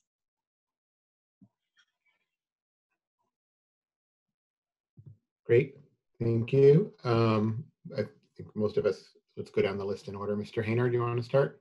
Yeah, first off, I'm a little bit concerned, and I hope you can align my concerns on the grading at the middle school that you put on that slide. Anyway, it basically unable to make a determination because material is not coming in. I'm concerned with any students that do not have a device. I know it's very small. I'm concerned with students that do not have internet capability. I'm concerned with students with English second language that they may not do it. Second language, you may be providing the material in that language, so it's less of a concern. The first two I'm concerned with. So if you want to answer them one at a time, I'll save my other two. That would be, yes, that probably makes sense. We are constantly trying to find out who does not have device. Principals, by the way, have continued to pass out devices when they find out that someone doesn't have one or there's insufficient. I think that's one of the things we're finding more, that they don't have a device at all. It's that there's not enough devices. When we find out someone doesn't have internet, we help them contact, because somebody mentioned earlier that they can get free internet, and they can through Comcast and Verizon. So we have been doing that. We could not agree with you more, and that's been actually one of the issues around equity in the district these last few weeks, is trying to narrow, and hopefully we can narrow to zero those differences. In a regular school environment, if a student was failing all of a sudden or not turning in work, I'd go to the principal would talk to the social worker, there'd be outreach to the family. I'm hoping that this is going to be able to continue, that we don't wait till the end of the marking period to give a grade, that if once we have all the students getting the material, if somebody starts to fall, I don't want them to fall through the cracks. If they start not doing something for whatever reason, or not turning anything in from the beginning, we find a way to communicate, to find out at the home. There may be something that happened. We always find out something physically, something in the family. It's easier to do, and we're more comfortable in the normal environment. So I'd ask you to consider that going forward, activating the social workers and things of that nature. I know there's a lot on everybody's mind, but I don't want all of a sudden to find out at the end of a marking period that a parent or a sibling or somebody got very sick during this and interfered with the communication. It's good for the school to know this. No, you're totally correct on that, and that's actually probably our most important concern that we have going forward. You've talked about that before. We are totally in agreement on that. One of the things they're building in at the secondary level is that last week also is an opportunity for kids to make up work, and then maybe have enrichment for others. We know that, and we're trying to, probably the best way is to actually just pick up the phone and call people. But we are going to be watching that. We have been watching that, and we have been reaching out. But I think that now that we're moving on and advancing the curriculum, I think that it's even more important. We agree. Did I hear you say that you're going to do an assessment or an evaluation at the end of the term to make a determination? No, not this year. Next year, we need to take a look at where we are. but we will be doing a review and reteaching of some things next year. I think an assessment sometime at the beginning of the year will be helpful in knowing what actually does need to be retaught and re-emphasized. Okay. Do the elementary students have live time visual contact with their teachers? Yes, yes. Okay. And is the school providing emails, school emails to the elementary level?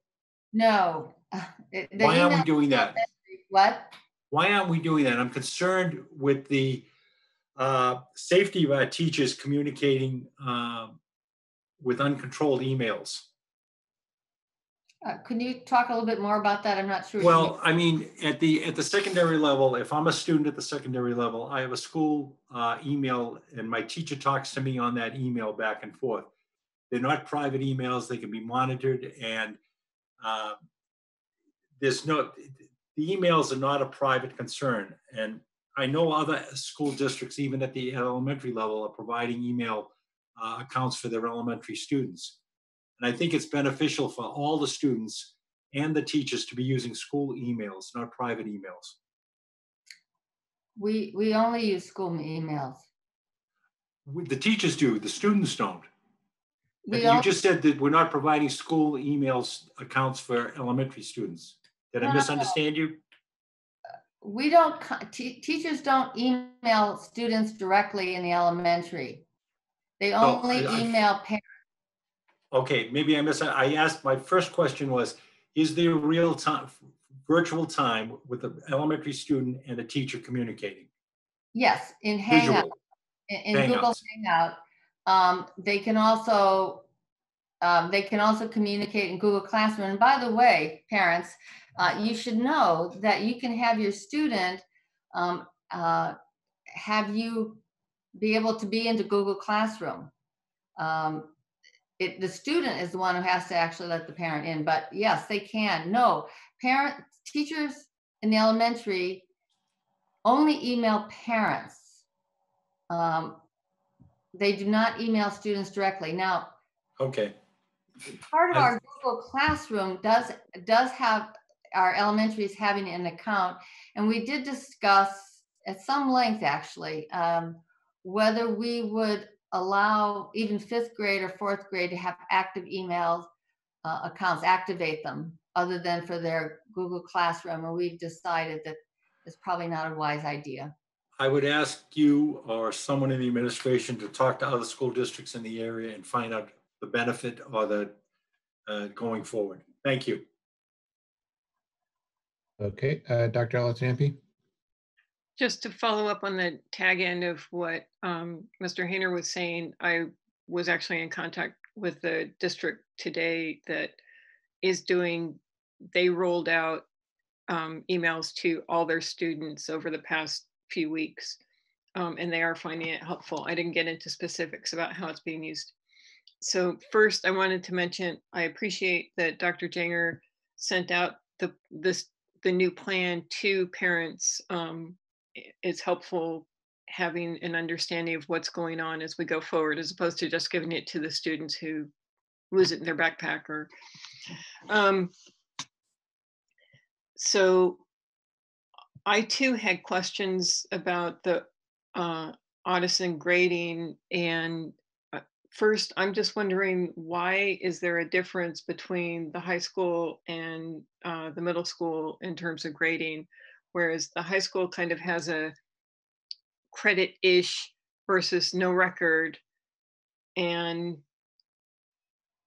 Audison and Gibbs are doing something where you're dinged if you're not able to participate. I had the same concerns that Mr. Hayner did, especially about kids being sick or family members being sick and being unable to participate for those reasons. So I'm just wondering, why was the decision made to have different grading systems? Well, the grading system between middle and high school have a different effect. You have to have a certain number of credits to graduate from high school. You have to have a certain number of credits as part of entrance to colleges in terms of number of courses and credits in those courses. It was thought that this would be would be very positive for students to not have credit, no credit hanging over their heads last term for exactly the reasons that you're talking about. That there are a lot of family situations that make it difficult for students to perhaps complete all the work in all of their courses. Mm-hmm. So while we certainly want kids to be able to continue at the level of rigor that will be there, it may not be possible for a host of reasons. They may be sick themselves. So we don't want to affect their graduation, the number of credits they need. We don't want to affect in any way what would be happening with applying to colleges later on, if that's what they choose to do. So this was thought to be thought to be very student-centric in terms of how high school is different than middle schools. In the middle school, there's not going to be any ding to them. It's just it's part of it is also, we saw in the survey that having assignments be optional, having student motivation was an issue, that what this is an opportunity to sort of have students feel like that they are recognized for the work they're doing. And in fact, there was initial discussions about whether it would be binary. And I think that, again, going to a more student-centric view of this, we don't want any student to feel that they have sort of give it all up when they don't feel like they're meeting everything that they are being asked to do. We want to acknowledge their efforts, and we realize that there's going to be a host of concerns in terms of that might prevent them from doing all of this. So we're trying to get that balance between being student focused, because we know that there's a lot of issues that families are dealing with right now, and at the same time, because we're moving on with the advancing the curriculum, we want to be able to reflect back to students what they are doing and accomplishing, as well as be able, when teachers next year see the reports, they can get a better sense of what the level of participation was. Okay. Then my other question is, when you were talking about for the elementary students having live video and stuff, I'm wondering, how are you transmitting best practice experience to teachers? Because apparently for younger age groups, it's easier if the teacher actually shares their screen with, instead of having a screen, having it live on their iPad or whatever. And because Google Hangouts pops around as someone speaks and stuff, it works better if the teacher has the group on their screen and then shares that to the students. So the teacher can see everybody and the students can see everyone, but it's because they're seeing the shared screen. And technologically it works better, but clearly you have to know what you're doing and stuff. And I'm wondering, how are people learning about best practices and then sharing, how are other teachers learning about it? We've spent a lot of time creating classes for people, and maybe Dr. McNeil wants to jump in on this question, the answer too. This is all new. This is very new in terms of how teachers are connecting with students, as well as how to teach in a remote learning environment. We're certainly learning as we go along. Teachers, when we offer these classes and sign up in droves, as we go forward, there's going to be classes and really what are some of the best practice in remote learning. So the answer is that it's evolving, I guess is the best way to say it. but we have a pretty robust and will increasingly robust PD in some of these issues, just the technology of it all. How do you do, as you were describing, what is the best way to organize a hang up? Dr. McNeil, do you want to add anything to that? Yeah, so we do have a digital learning team. We also have a director of digital learning, Dr. Susan Bisson. She just successfully defended her dissertation, so she is now Dr. Susan Bisson, but she is our director of digital learning for the district. And we do have technology specialists at the elementary, middle, and high school level. And on this digital literacy, digital learning team, there's representation from all buildings. So they've worked together to put together a very robust professional development plan that includes the initial instruction on how to set up Google Classroom and utilize Google Hangouts Meet. And they've also done a very good job of looking at the various extensions that can be utilized with those Google tools that can provide just what you were talking about, a gallery view of the class, and also a Jamboard, which is like a virtual whiteboard that can be shared with students so they can create projects. So, and then they've also sent out a survey to teachers to, get feedback on things that they still need to learn in order to increase their knowledge on how to use these various tools.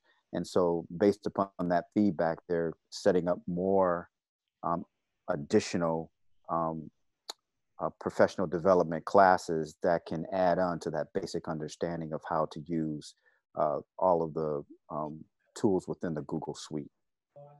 That's great. I guess I'd just add that it'd be helpful to be looping parents into that also to understand where things are breaking down, because like the Google stuff, it seems to work kind of okay if you're on a computer, but if you're on an iPad, which a lot of the younger kids may well be, there aren't as many options and it doesn't work as well. And that's when the teacher has to implement, like you said, the gallery view and stuff, but the teacher isn't going to know about that because they're going to be working on their computer probably. So that's a suggestion. Thank you. Thank you for that.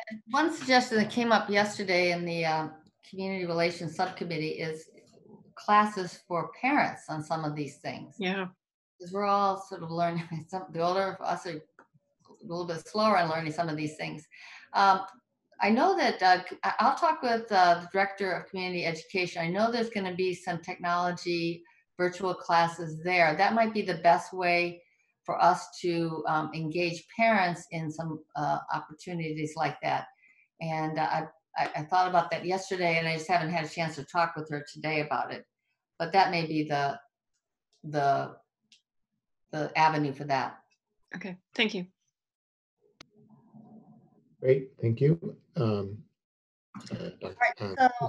there's been questions about special education, and there's been a lot of guidance that we have had from the federal government as well as the state. And I think Ms. Elmer is going to give us sort of another overview of special ed and then answer your questions, Mr. Hayner. Yeah, I think there are still questions on your presentation. Oh, there are. Sorry, sorry. We didn't go through all the way through yet. I don't see them. All right. Sorry, Ms. Seuss, you're next. Yeah, I have an easy question and then a little harder question. So the easy question is, how is this information being sent out to parents? Is it is the same information being sent out to all parents, or are there grade specific, so elementary parents are getting some pieces of information and high school parents are getting a very different piece of information? It might be interesting to do both, actually, to have something that's targeted to each level, but also sort of say, oh, by the way, here's what else is going on in the rest of the district. Then on communication as well, just a reminder that might be helpful to give parents instructions about how to tell their kids to invite them to the Google Classroom, because that's something that only some parents know about. So it might be good to spread that more widely. Yeah. So that's the easy question. Then the harder question, or the bigger picture question is, I know something that Arlington has done really well in the past is that teachers share, teachers who are expert at a subject or a technique or doing something really well, have all these ways to share that knowledge with each other. Teaching can be very lonely, and I suspect it's even more lonely feeling right now. So I'm wondering if there are some either formal or informal avenues for teachers to talk to each other, to share what they're doing, to, you know, support each other in new ideas and so forth. Okay. Yes, to Google Classroom, we should get that instructions out to parents so they know how to do it. In fact, I was just doing that with my own daughter today. Said, you know, you can be invited into Google Classroom. So we will do that. We need to get that instruction out. With respect to sharing, there's a lot. Let's not, I think I need to be clear. I mean, it's not the same as being in school where you see people next door to you, or you're walk down the hall, or you're having lunch, or you're attending curriculum meetings in the afternoon. It's not the same. But having said that, there's been a major effort to create opportunities for teachers to communicate with each other and be together. For example, one of the things at the elementary, as you know, this year we've had these grade level meetings at which we look at data, and special educators, coaches, principals are all part of those grade level meetings. Those are still going on. We're still having robust department meetings. We're at the middle school, learning community meetings. Yeah. I was just going to add to that, Dr. Bodie, in that to answer your question, Dr. Seuss.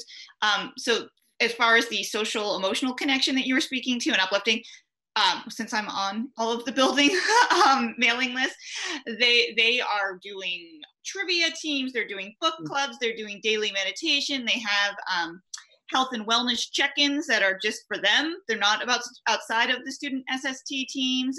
So they're doing a lot. And also our school counseling department and through the teams, through the school counselors and social workers have also been pushing out a lot of support in that regard. And then as Dr. McNeil mentioned, the digital learning folks. So in addition to what's being offered kind of district-wide in those PD, each person is reaching out at the building level to do smaller. I can, you know, when people are like, I can't get onto that calendar, again, because I'm on all these mailing lists, I see the back and forth, you know, and, you know, so what's helping them to get on the mailing list or setting up a smaller group so they can go over how to share your calendar view or things like that. So the teachers are really looking out for each other, and the principals have been taking a big lead on that kind of support for the staff as well. Mm-hmm. Did we hit all your questions? Oh, the other question was about how are you sending the information out? Is it by grade level, or is it just one sort of document with everything? Well, Dr. Janger sent his out last night, and Ms. DeFrancisco and Mr. Maringer sent them out today. These are parent specific, and then to staff and at the middle school, actually in the elementary too, actually at all of our levels, there's sort of the morning messages that are going out too. So there's been a big effort to try to keep people in the loop and communicating. All right, Mr. Thielman, you're up next. Thank you, Lynn. So I want to applaud the district for coming up with this plan. It's pretty clear to me there's a lot of thought that went into it. There was a lot of conversation among the district leadership, teachers.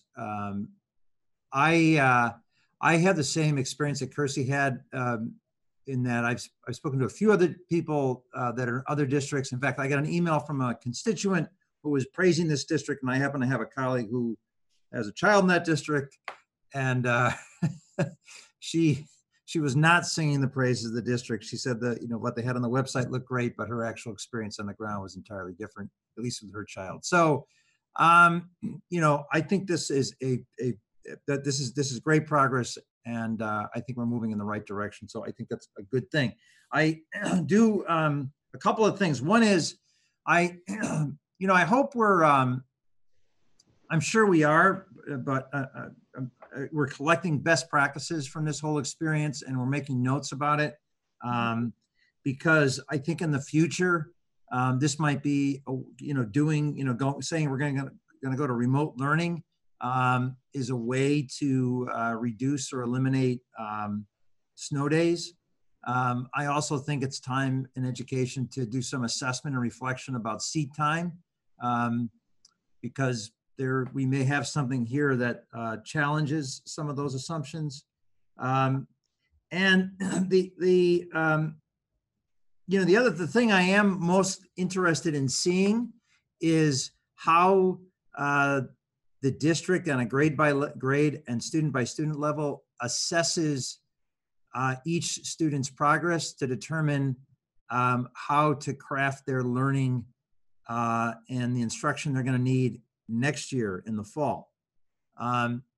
So I'd love to know, first I'll stop there, and then Dr. Bodie, I'd love to know if you've kind of thought about how you're going to do that kind of an assessment so that when we return to traditional instruction, you're able to respond to where each learner is. Because every child is going to have, I have three children in my house, 3 different learning styles, 3 different responses to this whole pandemic.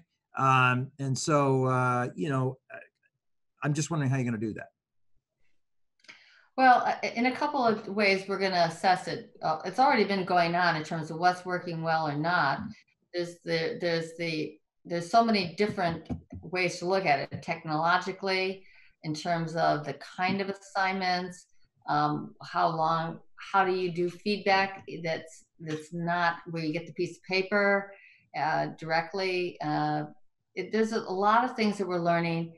We'll do some of it qualitatively from our curriculum leaders and principals for sure. We will also be doing, I think this first time through with the survey, we'll craft maybe a better survey as we go through the next, so halfway through and then toward the end, we have to gather this. But I think to your point is that one of the things that's been on our mind is the uncertainty of next year. I don't know if we're going to start in September. I certainly hope so. I don't know if there's going to be disruptions during the winter. I don't know if there'll be disruptions to individual schools. What will we do then? And so when we talked about this, we realized that this is an important learning experience for all of us, not just our students, as we go through these next few weeks as to what we're going to learn from it that's going to inform what we could do next year and maybe even beyond that. I mean, your point about snow days, I don't know what this is. We all know that this is a pivotal moment, not only in education, in families, in communities, in the country, in terms of how it's going to be future. And we don't have a full crystal ball, but we need to learn from what we're doing so we're better prepared the next time. Okay. All right. And then I would imagine that when we return to instruction, there's going to have to be a period of time in which you assess each learner and get a sense of the degree to which they advanced last year and how far behind they are on the concepts they needed to have learned to have entered, say, 5th grade or 6th grade or 7th grade. And then you're going to have to modify instruction in the fall, or you're going to have to do some recovery in the fall. That's absolutely correct. Yeah. And so we will have to figure out what those assessments will look like in the fall. Yeah. And we fortunately this time we have some time over the summer to spend planning for different eventualities, what that's going to look like in terms of review, what it's going to look like in terms of assessments.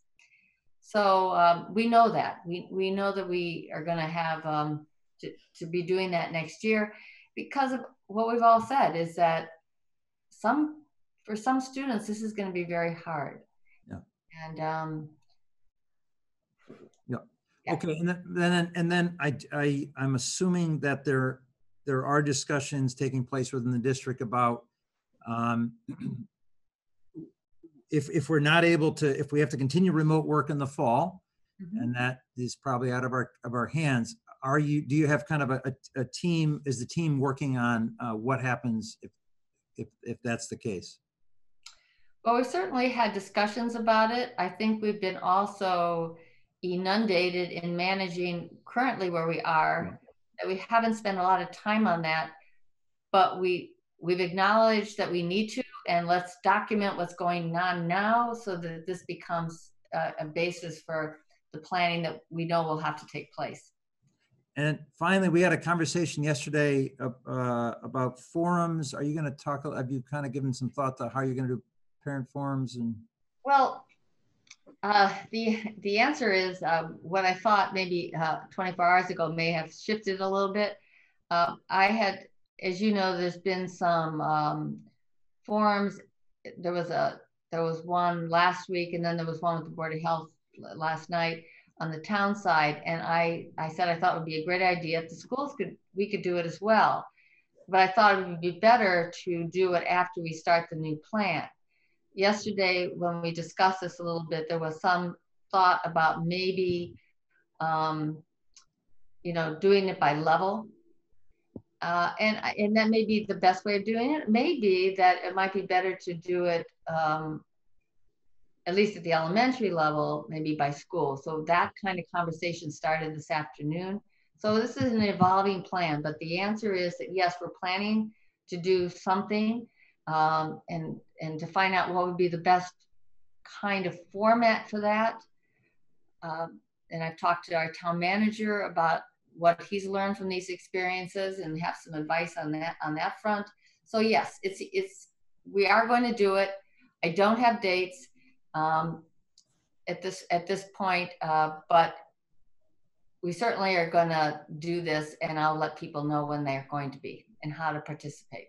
All right, thank you. My final comment is that I realize we're 2.5 hours into this meeting.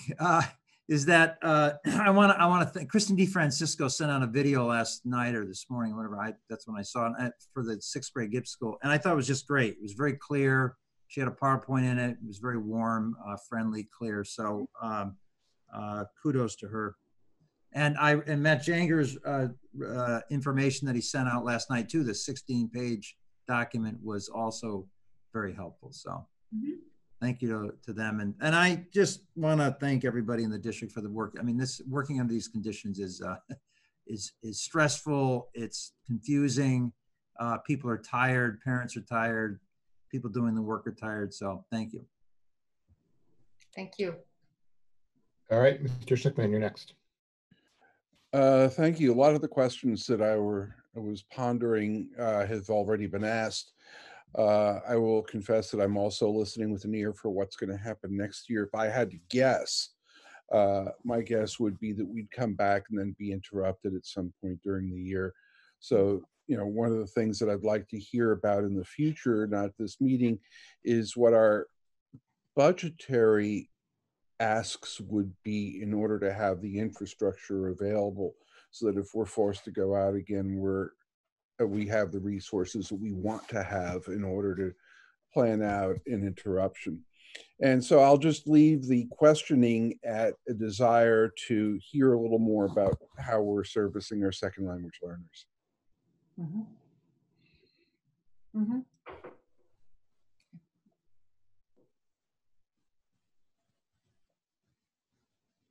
I'm sorry, was that something you wanted to address in the future, Paul, or are you looking for an answer right? Brief answer and something for the future.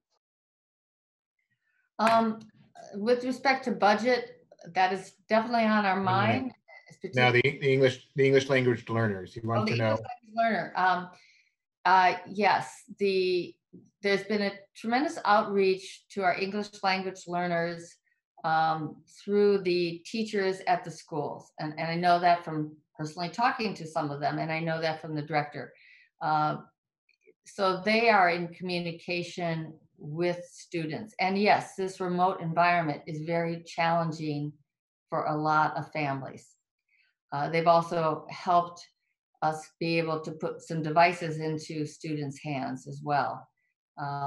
One of the things that is a glitch in when I send things out on school messenger, if anything goes over 5,000 characters, I can't translate. So when I send something out, I always try to translate, but if it exceeds that, so I mean, maybe I should just do it in 2 parts, but I don't know how that could be received. But I go part 1, part 2 to parents, then I could translate it. But the teachers are also then contacting parents, translating what's going on. It is an issue, but I say our teachers have just been absolutely fantastic in reaching out. Yeah, that's basically been my biggest concern through all of this, because that's probably the most at-risk group we've got, in that those are the parents who are least likely to be having the skills to interact aggressively with the system. And so that some sort of a report going forward, specifically on how we're interacting with that population, I think would be very important. Perhaps we could, yes, we can put that on the agenda going forward at some time, give you more information. Great, thank you. Ms. Morgan? I just have 2 quick questions. The first is, you know, I know that information has come from the principals in grades 6 through 12. Do we expect to hear from elementary principals about what next week looks like tomorrow? So that's my first question. And the second question is, at any grade level, I know that, you know, you were talking about how there would be assignments posted in Google Classroom. Is there a vision? And I was looking through the email that Mr. Janger sent, or Dr. Janger sent about the high school. Will there be a time or an assignment that will be due at any point the same day that it is assigned? So are any of these assignments that are going to be given out starting Monday going to be due, you know, same day or 24 hours later? Or can you tell us a little bit more about the structure of that? I've heard from a number of parents, especially at the elementary level, that they're pretty anxious about what's going to happen on Monday. Well, the answer is mixed. I mean, sometimes the assignments, well, at the secondary level, they're going to get their assignments for the whole week on Monday. Or at Gibbs in the high school, it's staggered, as you will from the communications. So in other words, you won't get everything on Monday, but you might get all of math on Monday, and you might get social studies on Tuesday, that type of thing. But at the elementary level, there will be a mix of longer assignments and shorter, let's do the work right now. Parents, as I said, can get onto Google Classroom and sort of monitor that if they so choose. So could theoretically an assignment be posted at 9 o'clock in the morning on a Tuesday and due at 4 o'clock on Tuesday? Well, the thing about the remote learning is there's a lot of ability to turn something in. So say that there was something like that. And I'm not saying there wouldn't be, but if there was, you can also turn it in the next day or the following day. What we're trying to do is to have this be as family, child focused as possible. We don't want a lot of rigidity in this, because we know that that's not going to work well, and it's not going to work well for students. So are they going to be, there's no grade on it. It's an opportunity for feedback, for learning. That's what we're looking at, is for learning. Okay. I guess my feedback just about that is that, you know, we talk a lot in our family about how what we're doing now is going to translate into where we are in September, and we're using a lot of the same tools, right? We're using Google Classroom, and we talk a lot in our family about the need to like make sure that you're submitting things and that things are getting done and in a timely way. And I just want to make sure that the expectations for submission are realistic. And, you know, I don't want to get into a situation where we have a lot of families families who are saying, well, yeah, I mean, it says it's due at 4 o'clock on Tuesday, but like, there's no way you're going to get it done. So don't worry about that.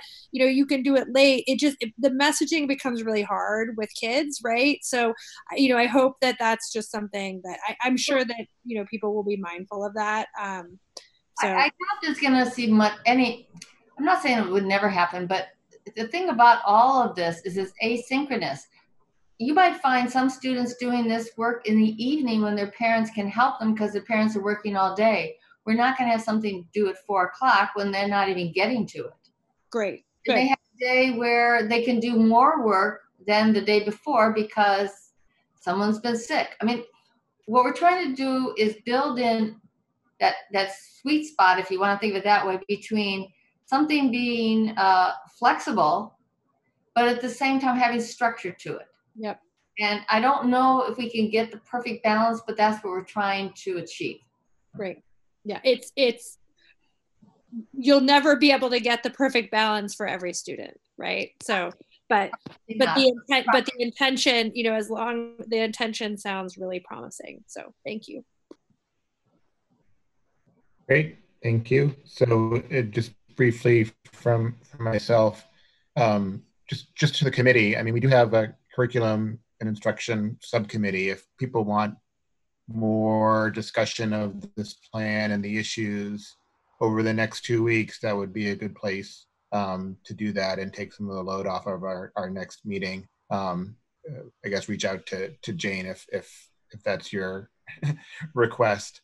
The only other thing I wanted to raise was out of the points from one of the submissions was this idea of parent-teacher conferences or more structured parent-teacher interaction. And I just wanted to, you know, request as we're going into new material in particular that, you know, particularly at the elementary level, we think about a way to accomplish that. You know, it can be an email from the teacher saying, you know, I have my office hours, please sign up for a 10-minute block or whatever. But I think we need to give our parents a way to talk with their teachers. A parent can email a teacher right now and ask if they can have an email response. Yeah, but none of the communications have said that. None of the communications have sort of said that. That's not necessarily an expectation. So again, more structure as around that, I think might be appreciated. Mm-hmm. Okay. Do we want to move on to special education? I just think I need to be allowed to share my screen. If Michael or who, you got it, Michael? You should be. Is it, let's see here. Yeah. Okay. And then I just want to be able to start the slide showing. All righty. So I apologize. These were going to be embedded in Kathy's slide deck, so there's no opening titles or anything.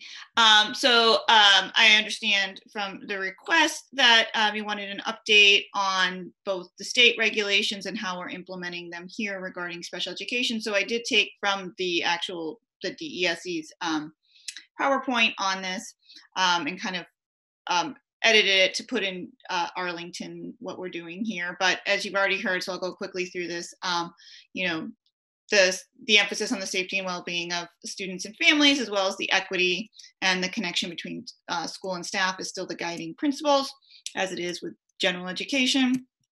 And I mentioned this last time. So service delivery is a combination of both supports and services and instruction and supports and resources and instruction and services. And so early on from the beginning, the supports and resources that special educators have been providing around the accommodations for the general ed enrichment, the sharing of individualized either lessons or schedules, all that kind of stuff was in place. And then as we moved, once we got the updated guidance, we've moved into teacher-led instruction and delivery of related services or therapies so to speak. And those come in, the format of both for our supported learning center or SLC classes, whole class instruction, small group, or even individualized. Some of them are getting one-to-ones. And so again, this is, I said it last week as well, that it's a combination of the supports and resources for what, kids who are most of our students are in inclusion settings, so they're still participating in their Google Classroom with their grade level teacher or peers. And so the special educators are joining those classes at some points. I just know this week, one of them was leading a framing your thoughts lesson for the entire class, but the TAs and the special educators are co-teachers in the Google Classroom, and that they can, see the assignments, they can add to it. TAs have been asked to jump on to the live sessions to help if teachers need people moderating chats or helping with that. So they're present in those settings and the quote general ed setting. And they'll continue, especially as we move forward with these new assignments coming out from the general educators, to make the accommodations if modifications are required and to scaffold that instruction. And so this I already shared with you last week what we have been doing around that. Again, the emphasis on communication. Prior to this, we were already in a space where they were to be reaching out to families directly twice a week. They have implemented people can sign up for consults, and so they can sign into either for a phone call or Google Hangout, or some people are just emailing back and forth with questions around assignments, or sending, a picture of the work and getting, feedback on what they should be doing. And so with Dr. Bodie's, directive around offering discrete office hours, you'll be seeing that in their schedules as well. And so this other piece is the instruction and services. And again, this is just, again, what the state's directive was around that. And we have, our teachers have been similar to what you're hearing, the feedback around general ed, and either Dr. Bodie or Mr. Levy can speak to the agreements around live sessions. We have some teachers who are doing, a morning meeting every day and then breaking out into their reading sessions, their math sessions. Some people are doing this through their own Google Classrooms. A lot of people are participating in the PD that's being offered by the digital learning department, and you'll see Google Slides and recordings from the teacher, walking them through it. Some of our therapy providers, OTs, and that, you're going to find more of that kind of format of, I'm going to be videotaping, obviously, something, our PT. Similarly, a live session isn't quite the same, isn't as easily deliverable through, a computer screen. And then just even old school, so to speak, telephone calls. For some families, that's worked well. I know Carla Bruzesi has shared as well that particularly for our EL families, to your point, Mr. Schlickman, the phone calls have seemed to be more successful with those families, and that was a more effective way of communicating. And so we're seeing that with our some of our special ed families, but it really is about what works for the individual. I mentioned that we had sent out our individual remote learning plans, and they're lengthy documents. And certainly, can appreciate that they aren't necessarily translated as easily as I'm taking a grid and people who are used to seeing an IEP, seeing that translated. But they're providing, whether that's consultation with staff or directly with families, that those services are denoted in the individual learning plans.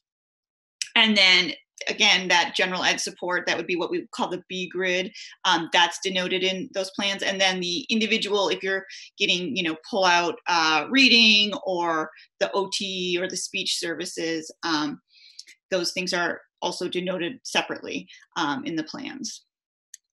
Again, it continues to be, as the state has recommended, a combination of those online. I think we are probably doing more of the live sessions. I think for our students who really need either feedback in the moment or able to ask questions while they're doing the work. And generally, special educators, when they're doing those pull-out services, are working with smaller groups already. I know that we've been, for the last 4 weeks, we've been working with Dr. Melissa Orkin, who's been our reading consultant. She's been providing PD each week on how to deliver reading instruction through this new virtual format. So she's been leading them through the different tools and resources and how we can take our structured literacy routines and now move them online. And, hearing stories from, one very resourceful teacher who is still waiting for her webcam to arrive and who has learned to write backwards so that, it comes out forward on the screen until she can get that webcam that flips. So people are being really innovative.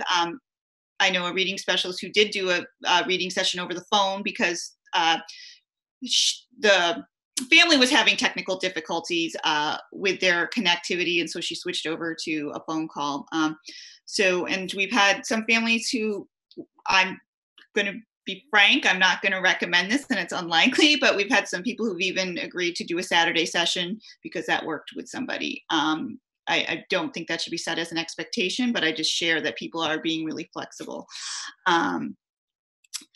And so there was a question, and I did receive your questions, Mr. Hayner, in advance, so I'm trying to include some of this in here. A team meeting was not required in order to develop these plans. However, families have those plans. Within the plan, it indicates who they should contact. If they have questions, if they beyond the individual service provider, it has listed the team chairperson and the coordinator as contact people or the liaison for those families. So if people do have questions about the remote learning plans and they want to talk about that more, they should reach out to the individuals that are listed in their individual letter, because obviously that is different for each person.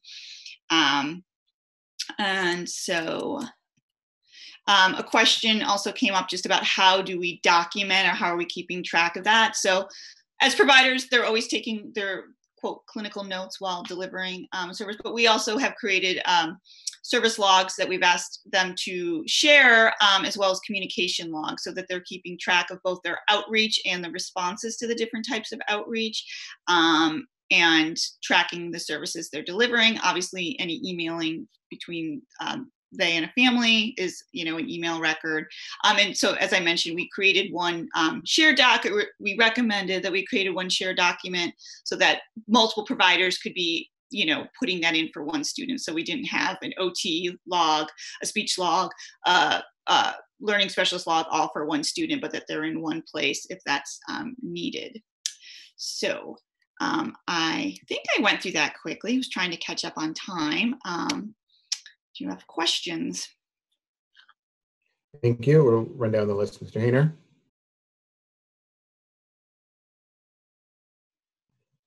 Mr. Hayner, you're on mute. Mr. Hayner. I apologize. You answered one of the questions clearly. One of the other ones may not have been clear.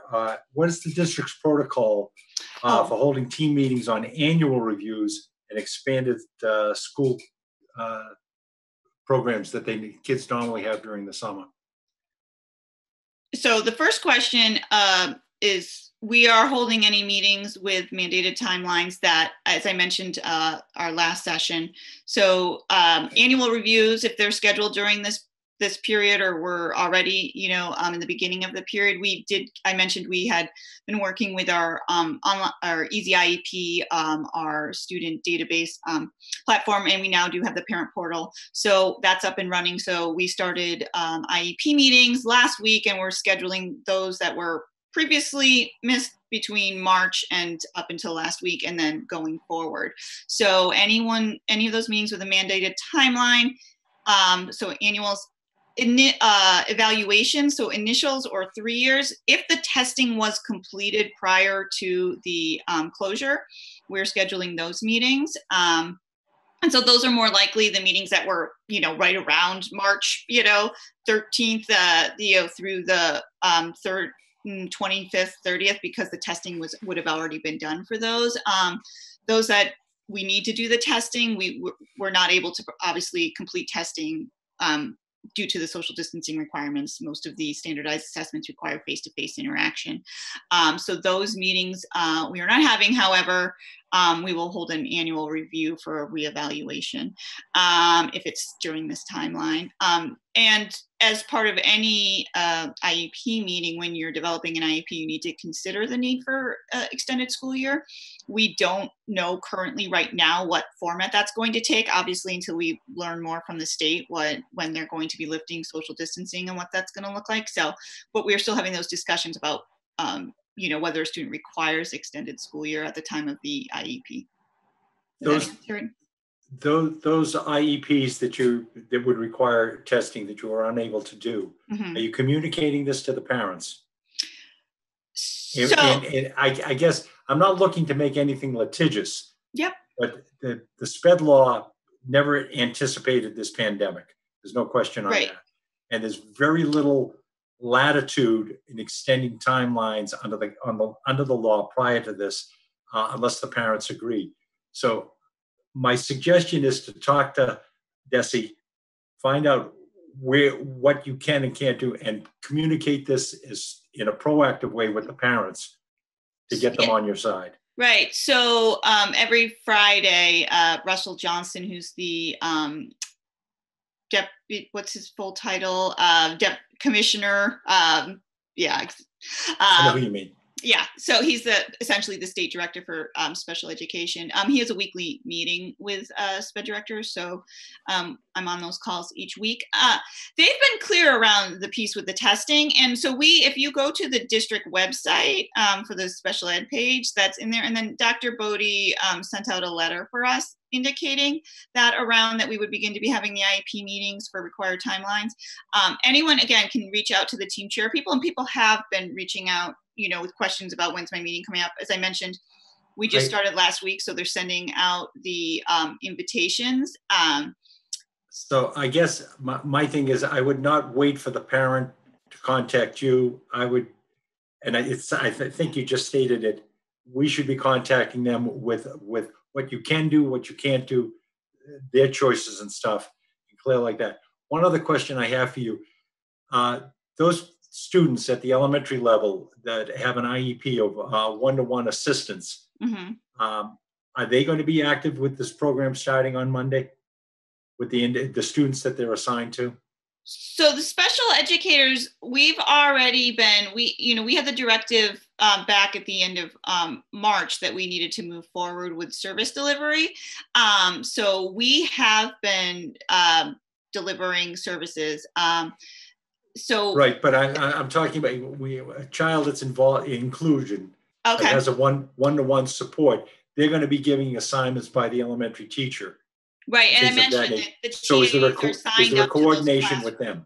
Yeah, so as I mentioned, maybe I was speaking quickly. The TAs are also in those classrooms, so they're the TA, the co-teacher role in the Google Classroom. So they've been asked to join those classrooms, and then if there's an online session, they've been asked to join those online sessions. We don't have a large number of students that have one-to-ones per se. They may have TA support in their IEP, but there's few that have a dedicated one-to-one all day. Okay, thank you. Yep. Great, Dr. Gillespie. Thank you for your presentation. I don't have any questions, just a comment that as we solicit feedback from parents about how things are going, I hope that we would do a special effort to collect information from our special education parents in terms of, are the services helpful? Is there ways they could be tweaked to be more helpful? Are we doing what we can, and is there any way of doing it better? That's all. Great, thank you. Ms. Seuss. Yeah, nothing. Actually, I do have one question. Sorry. So I know that we have state and federal mandates around IEPs, and those are obviously our students of greatest need. I was wondering, are we also doing anything with kids on 504s or other sort of support? Is there, I don't know if Dr. McNeil wants to respond to that as the, he's the 504 coordinator for the district, if you want to jump in. Yeah, the expectation is that we're going to continue and give the type of accommodations, but that's going to change because in the 504 plan, it's really based upon the accommodations that are given within the physical environment.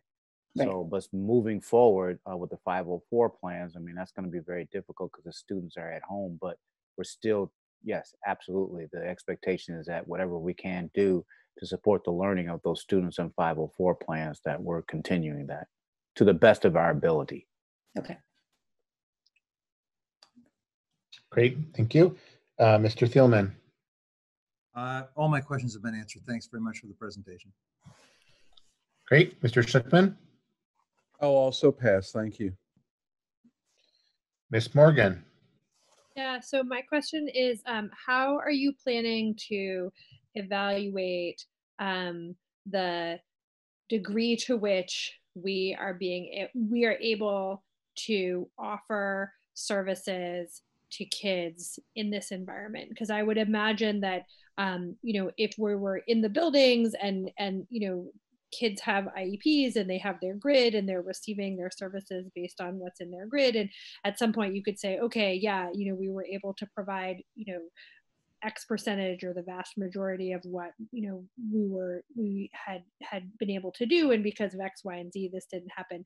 I guess it just feels like right now, with everybody, everybody is so dispersed. I'm just wondering what kind of accountability you're expecting from our service providers, and how are you going to measure whether or not and how are you going to define success, I guess, in terms of what you're delivering to these kids? Sure. So I mentioned that they have service logs. So they're logging not only that delivery of content, but any outreach, any communication, any consultation.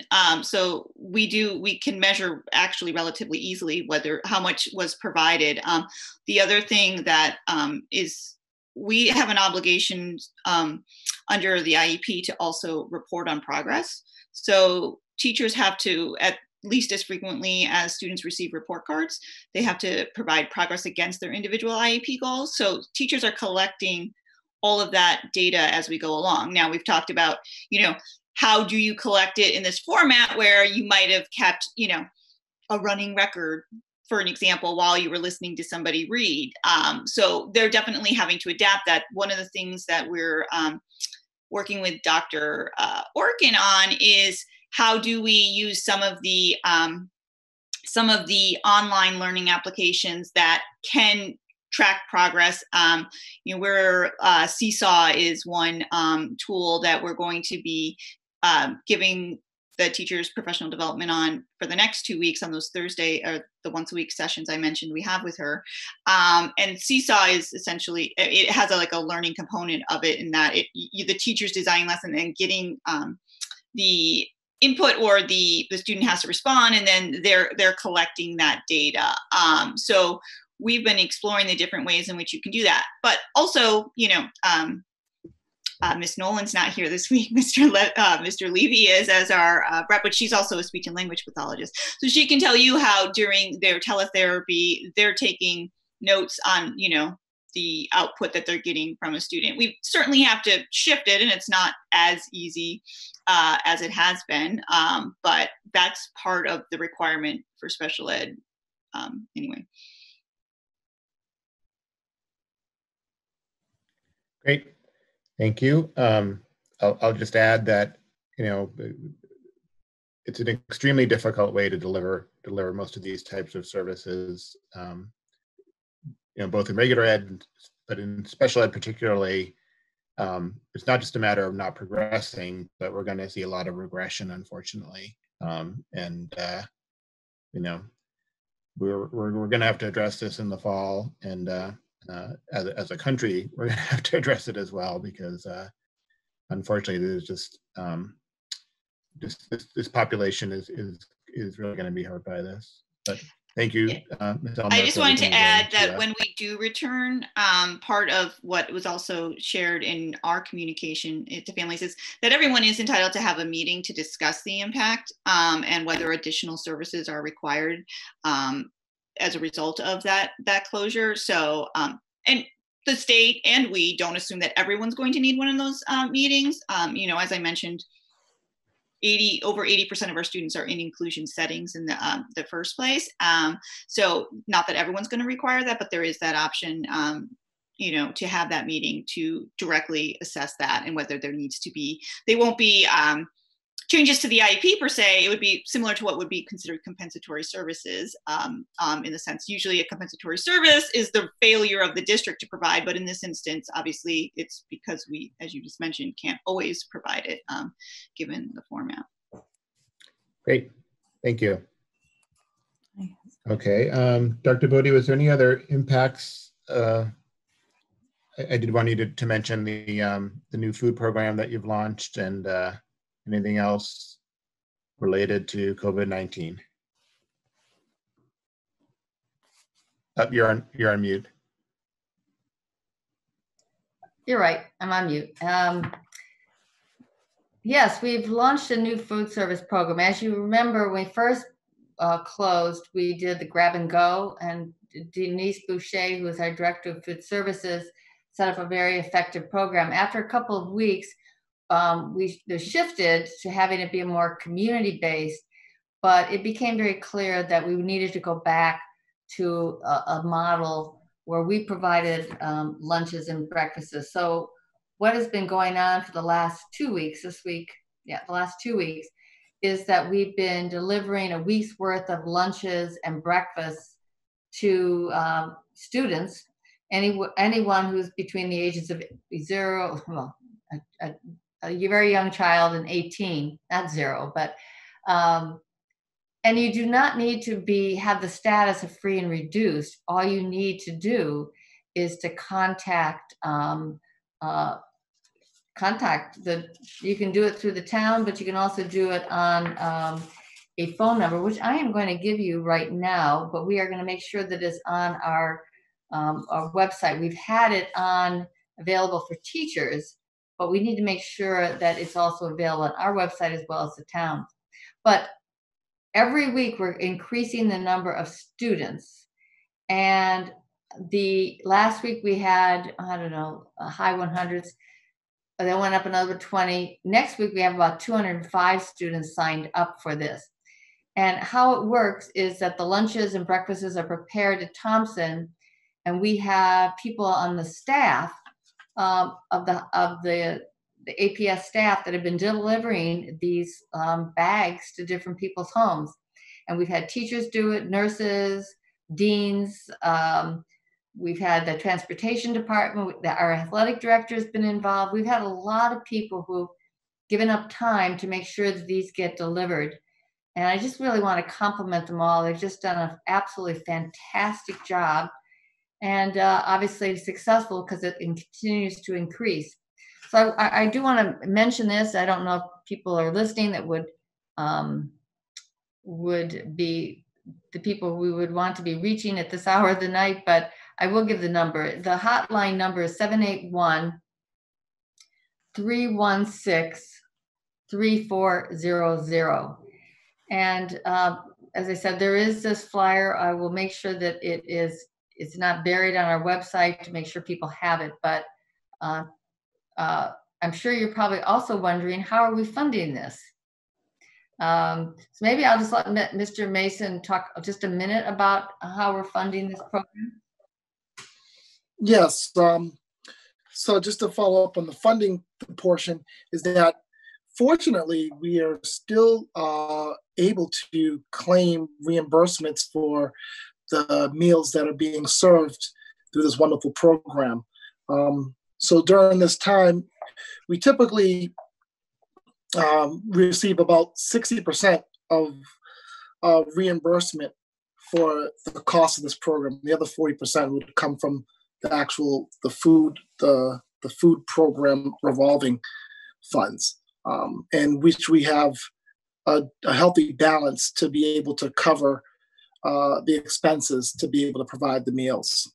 Another thing that I wanted to mention is that the team did a great job on submitting all the documents required to get families in the district PEBT access, which is the pandemic EBT access, which would give families of students that would be either free or reduced lunch the ability to get access to funds for meals that they would have missed during the closing period, which is equates to about $5 to $6 per day during this period. So it's pretty good, and I really am glad that we're able to provide these meals for students and able to get students and families some resources that they may need during these difficult times. Great, thank you. And anything else, Dr. Bodie, on? Well, I think one of the things that is mentioned here is the issue of fees. And we've had a meeting with the budget subcommittee on fees, because we collect fees for instrumental music, for athletic fees, for after-school programs, daycare, preschool. There's quite a bit in that we do. And I don't know if you really want to go through specifically each one of these and what we're doing, but for example, athletic fees, we're unfortunately not going to have our spring season, so we will be refunding all of those fees. But this is going to take a little bit of time just because of the immensity of all of this work. I'll take your lead, Mr. Cardin, how much you want us to talk about this. I defer to Dr. Allison Ampe. I wasn't there for the end of the meeting of the budget subcommittee, if there's anything that she wants to report now or later. I think the main thing that we should let people know is the preschool fees, and that the budget subcommittee took a vote to recommend to the administration to refund the preschool fees, to refund 90% of tuition that was incurred or due after the closure of school in March. So we felt that because there is some education going on, that there was reason to maintain a small amount of payment, and also thinking, kind of looking into the fall and stuff. But we felt that 90% seemed like a good number, and that's what we recommended. Thank you. Great. Thank you. Are there any questions from the committee? Don't see any. All right. Can we move on, Dr. Bodie, or is there anything else? Fine. There's nothing else that we would report. Okay. All right. The next item is related, is the MCAS update. Well, there was a canceled. there was a, well, we all know we don't have MCAS this year for our grades 3, 4, 5, 6, 7, 8, and 10. But I think what's really been weighing on everyone is the issue in the state, I should say, is the competency requirement for seniors to graduate. They have to pass the MCAS, but they also have to pass a science MCAS as well. And because we were closed in March and we they wouldn't have a chance to retake the test, the Board of Education this week, actually it was just the 28th, must have been Tuesday, voted some new guidelines around competency requirements. Essentially, the idea is that, for example, for science, if you can show in a portfolio that you had a course that was equivalent to the science exam that you might have been taking, biology, physics, and physical science, that you could be given credit for having passed. So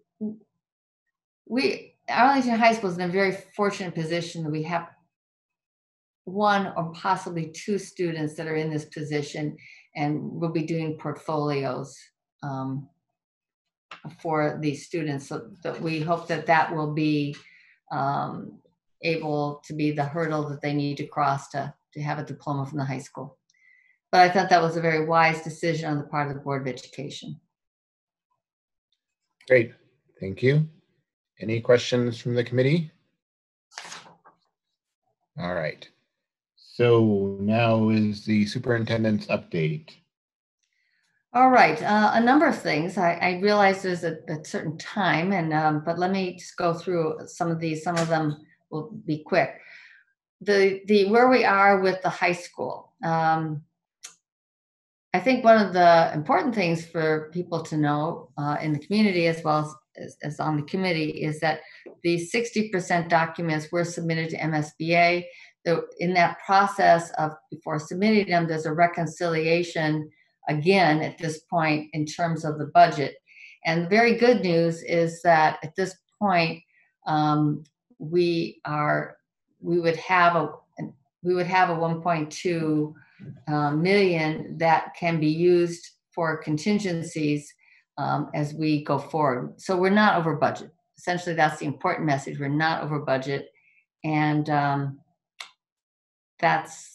was very positive, because other projects, that's not been the case at this stage. Then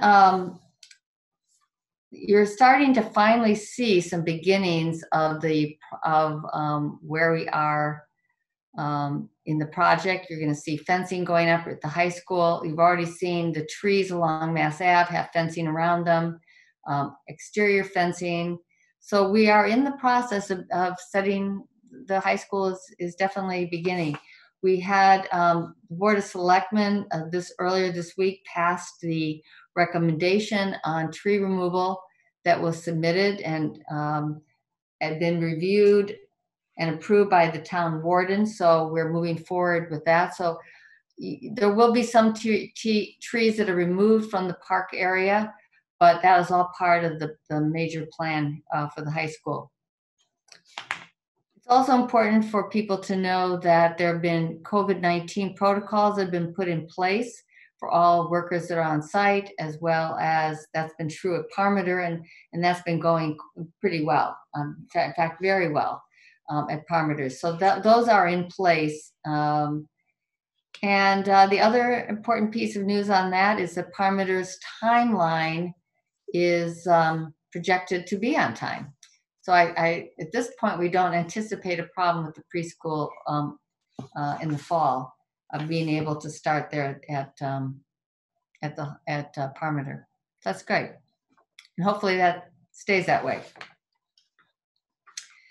In terms of, I just really want to remind people how important the census is. They've moved the timeline back, and they're not going to go door to door, but it's really important that people fill out the census, the federal census, because it really affects the funding for education.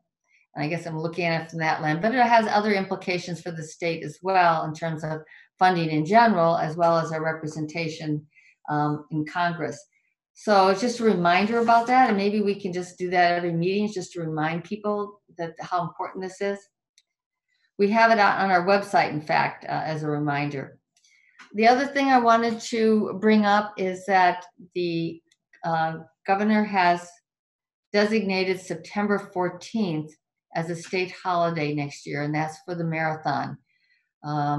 We still have Patriots Day, but there's going to be this added holiday in the fall. So what we've done in past years with the Arlington calendar is we've given you updates that have happened since January in May to vote the school calendar. So we'll just include this day, but I thought you'd want to know that we're going to be doing that. I don't know if you want to stop here. I have a couple more things. Should I just keep going, or do you want to? Sure. Yeah. Sure. Keep going. One of the things that you know, as we have been in closure, I think that in all of the what has happened since then, we have not acknowledged some important things that recognitions that have happened. As you all know, we got to the point where right before we were going to have the state championship for ice hockey, Arlington High School had been the #1 seed in the Super 8. We'd come down to having a game on Sunday, but that had to be canceled. So as the final designation was that Arlington High School were co-state champions this year in ice hockey.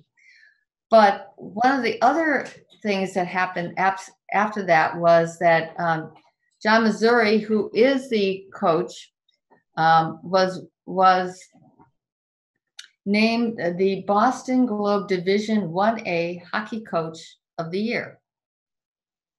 And the hockey team, as I said, was the only team in the Super 8 not to lose a game. The team was named Division 1 Super 8 state co-champions, as I said, because they couldn't play the final game. And in the history of the MIA hockey tournament, with 2 Super 8,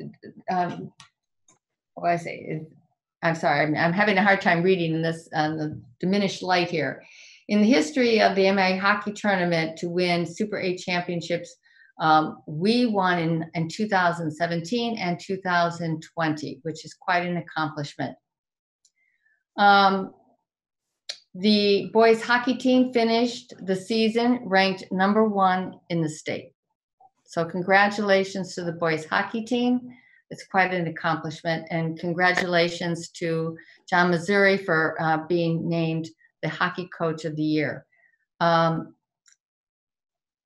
So the Boston Globe, the Boston Herald, and the Massachusetts Hockey Association boys hockey final record was 19-1-4, and they were the Middlesex League champions as well.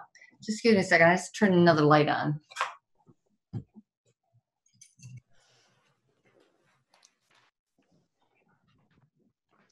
The other acknowledgement we want to give is for Kevin Cummings, who was named the Boston Globe Division II Wrestling Coach of the Year, and he was named Division II Sectional Coach of the Year, voted by the coaches in the Division II Metro Wrestling Sectional.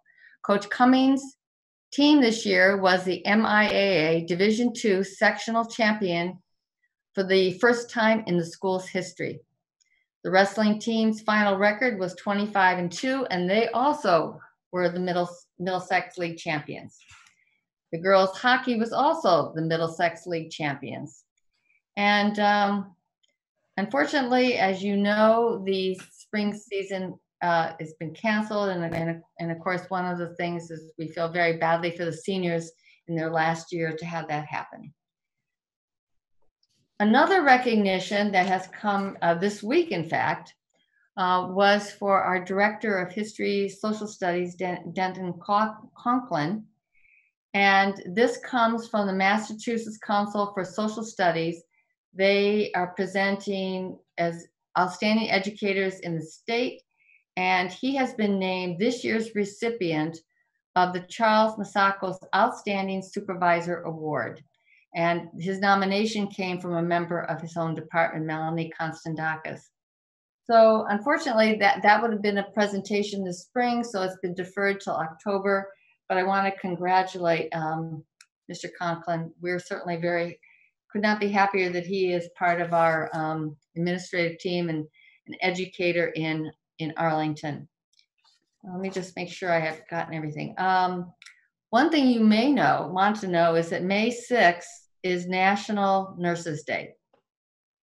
And the other thing I was going to mention, which you've already come up earlier today, is that we will have some kind of a forum, hopefully next week. We're working on some scheduling to make that happen. So that is my my report. Great, thank you. The consent agenda, all items are considered routine and will be enacted by one motion. There will be no separate discussion of the items unless a member of committee so requests, in which the item will be considered in its normal sequence. Approval of warrant number 20254 dated 4/14/2020 in the amount of 1029887.78. Approval of school committee minutes, regular meeting minutes of remote meeting, March 26, 2020. Can I get a motion? So move. And a second? Second. Second. Okay, roll call, Mr. Hayner, Aye. Dr. Allison Ampe, Aye. Ms. Seuss, Yes. Mr. Thielman, Yes. Mr. Schlickman, Yes. Ms. Morgan, Yes. and I'm also a yes. Okay, the next item is the superintendent search process update. Mr. Schlickman, are you leading that? I just want to note that Mr. Hayner has requested to make a comment on the topic. Yeah. Sure, go ahead, Mr. Hayner. I think right now, with time the way it is, we have two applicants. From myself reading the two applications, I would recommend that we accept MASC as the search group. They have a good history. They've picked superintendents in the local area, and I think it's for time-wise to go forward rather than send this out a second time and probably have the same results. So I'm not looking for a motion tonight, possibly for the next meeting, but I'd like us to consider that. Okay, Dr. Allison Ampe. I would support this. I've had the same thought myself. Okay. I Yes, had a functional question. Are we required to do a search, or can we just assign? I'm sorry, are you asking like a procurement question for Mr. Mason? Yeah, I think so. Just, are we required to do another? Yeah, you can confirm, but I believe we can negotiate with one of the bidders. Is that correct, Mr. Mason? Technically, you should go through the evaluation process and choose the vendor by the evaluation mechanism that we stated in the RFP. So if you decide to waive the interview portion of the two vendors, you can do so as long as you're not choosing to interview one and not the other. So I believe that you can go through this process and choose one of the two vendors, exempting that part of the criteria for choosing the vendor.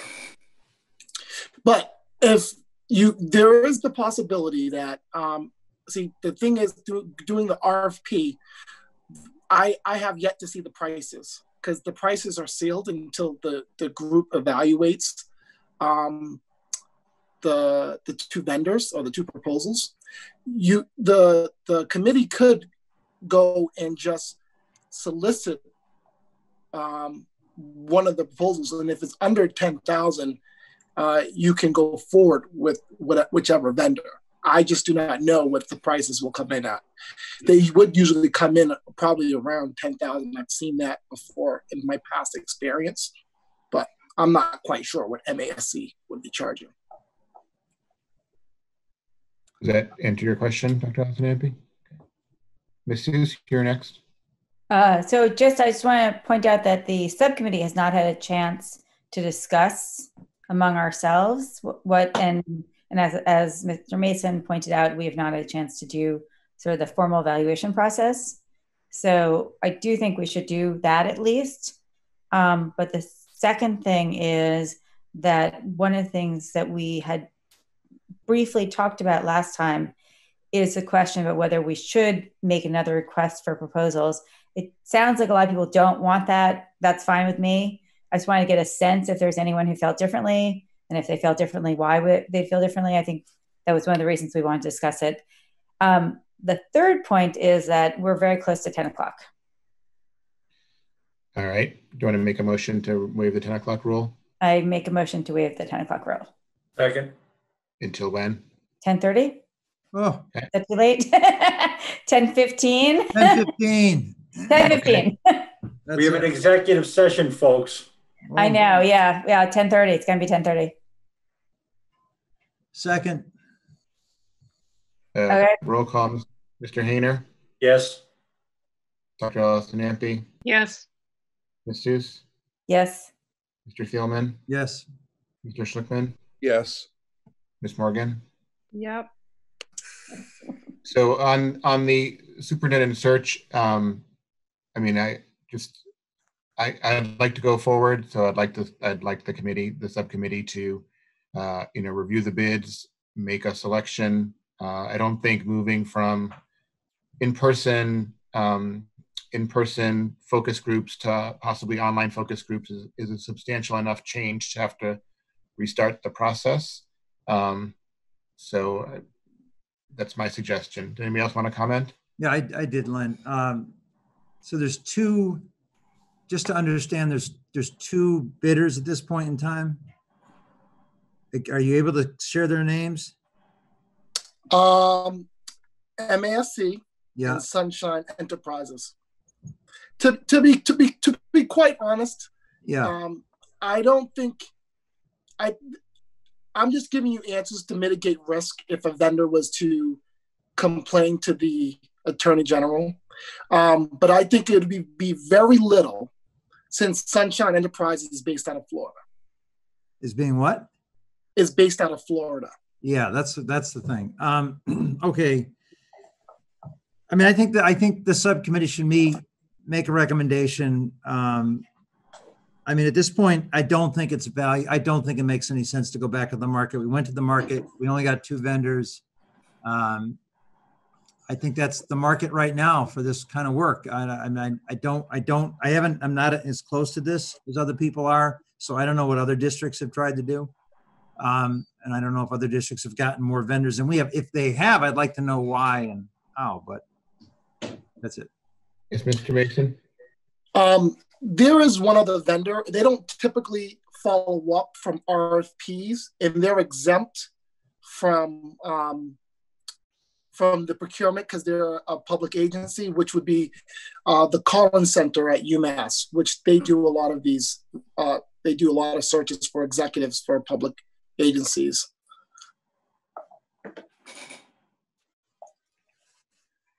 Mr. Hayner?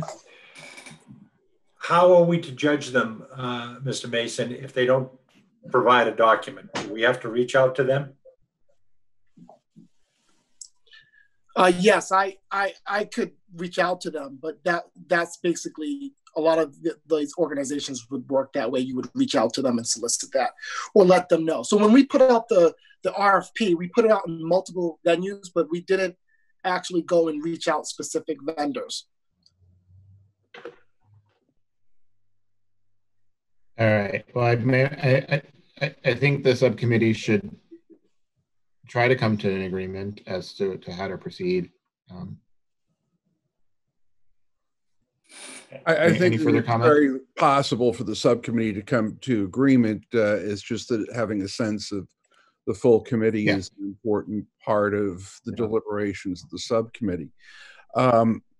One of the things that was in the original RFP were timelines, which have been blown out of the water in terms of where we anticipated being.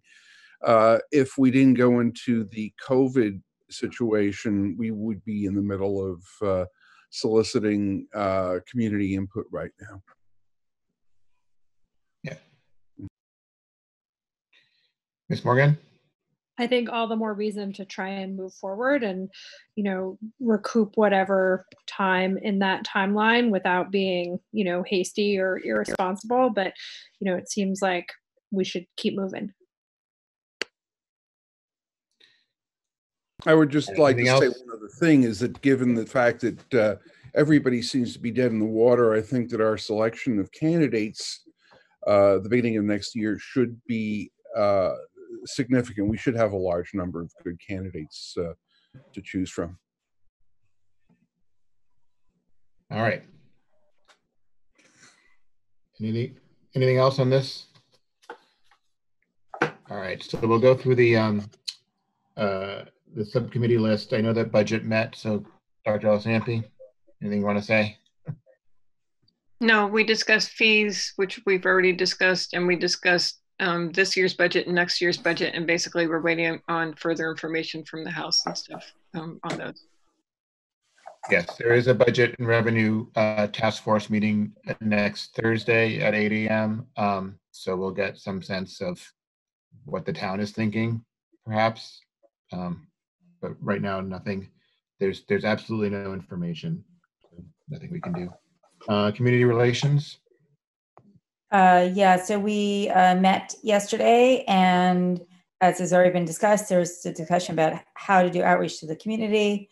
The agreement was to have a series of meetings, grade level meetings with the public. I know that that's under, there might be some changes to that.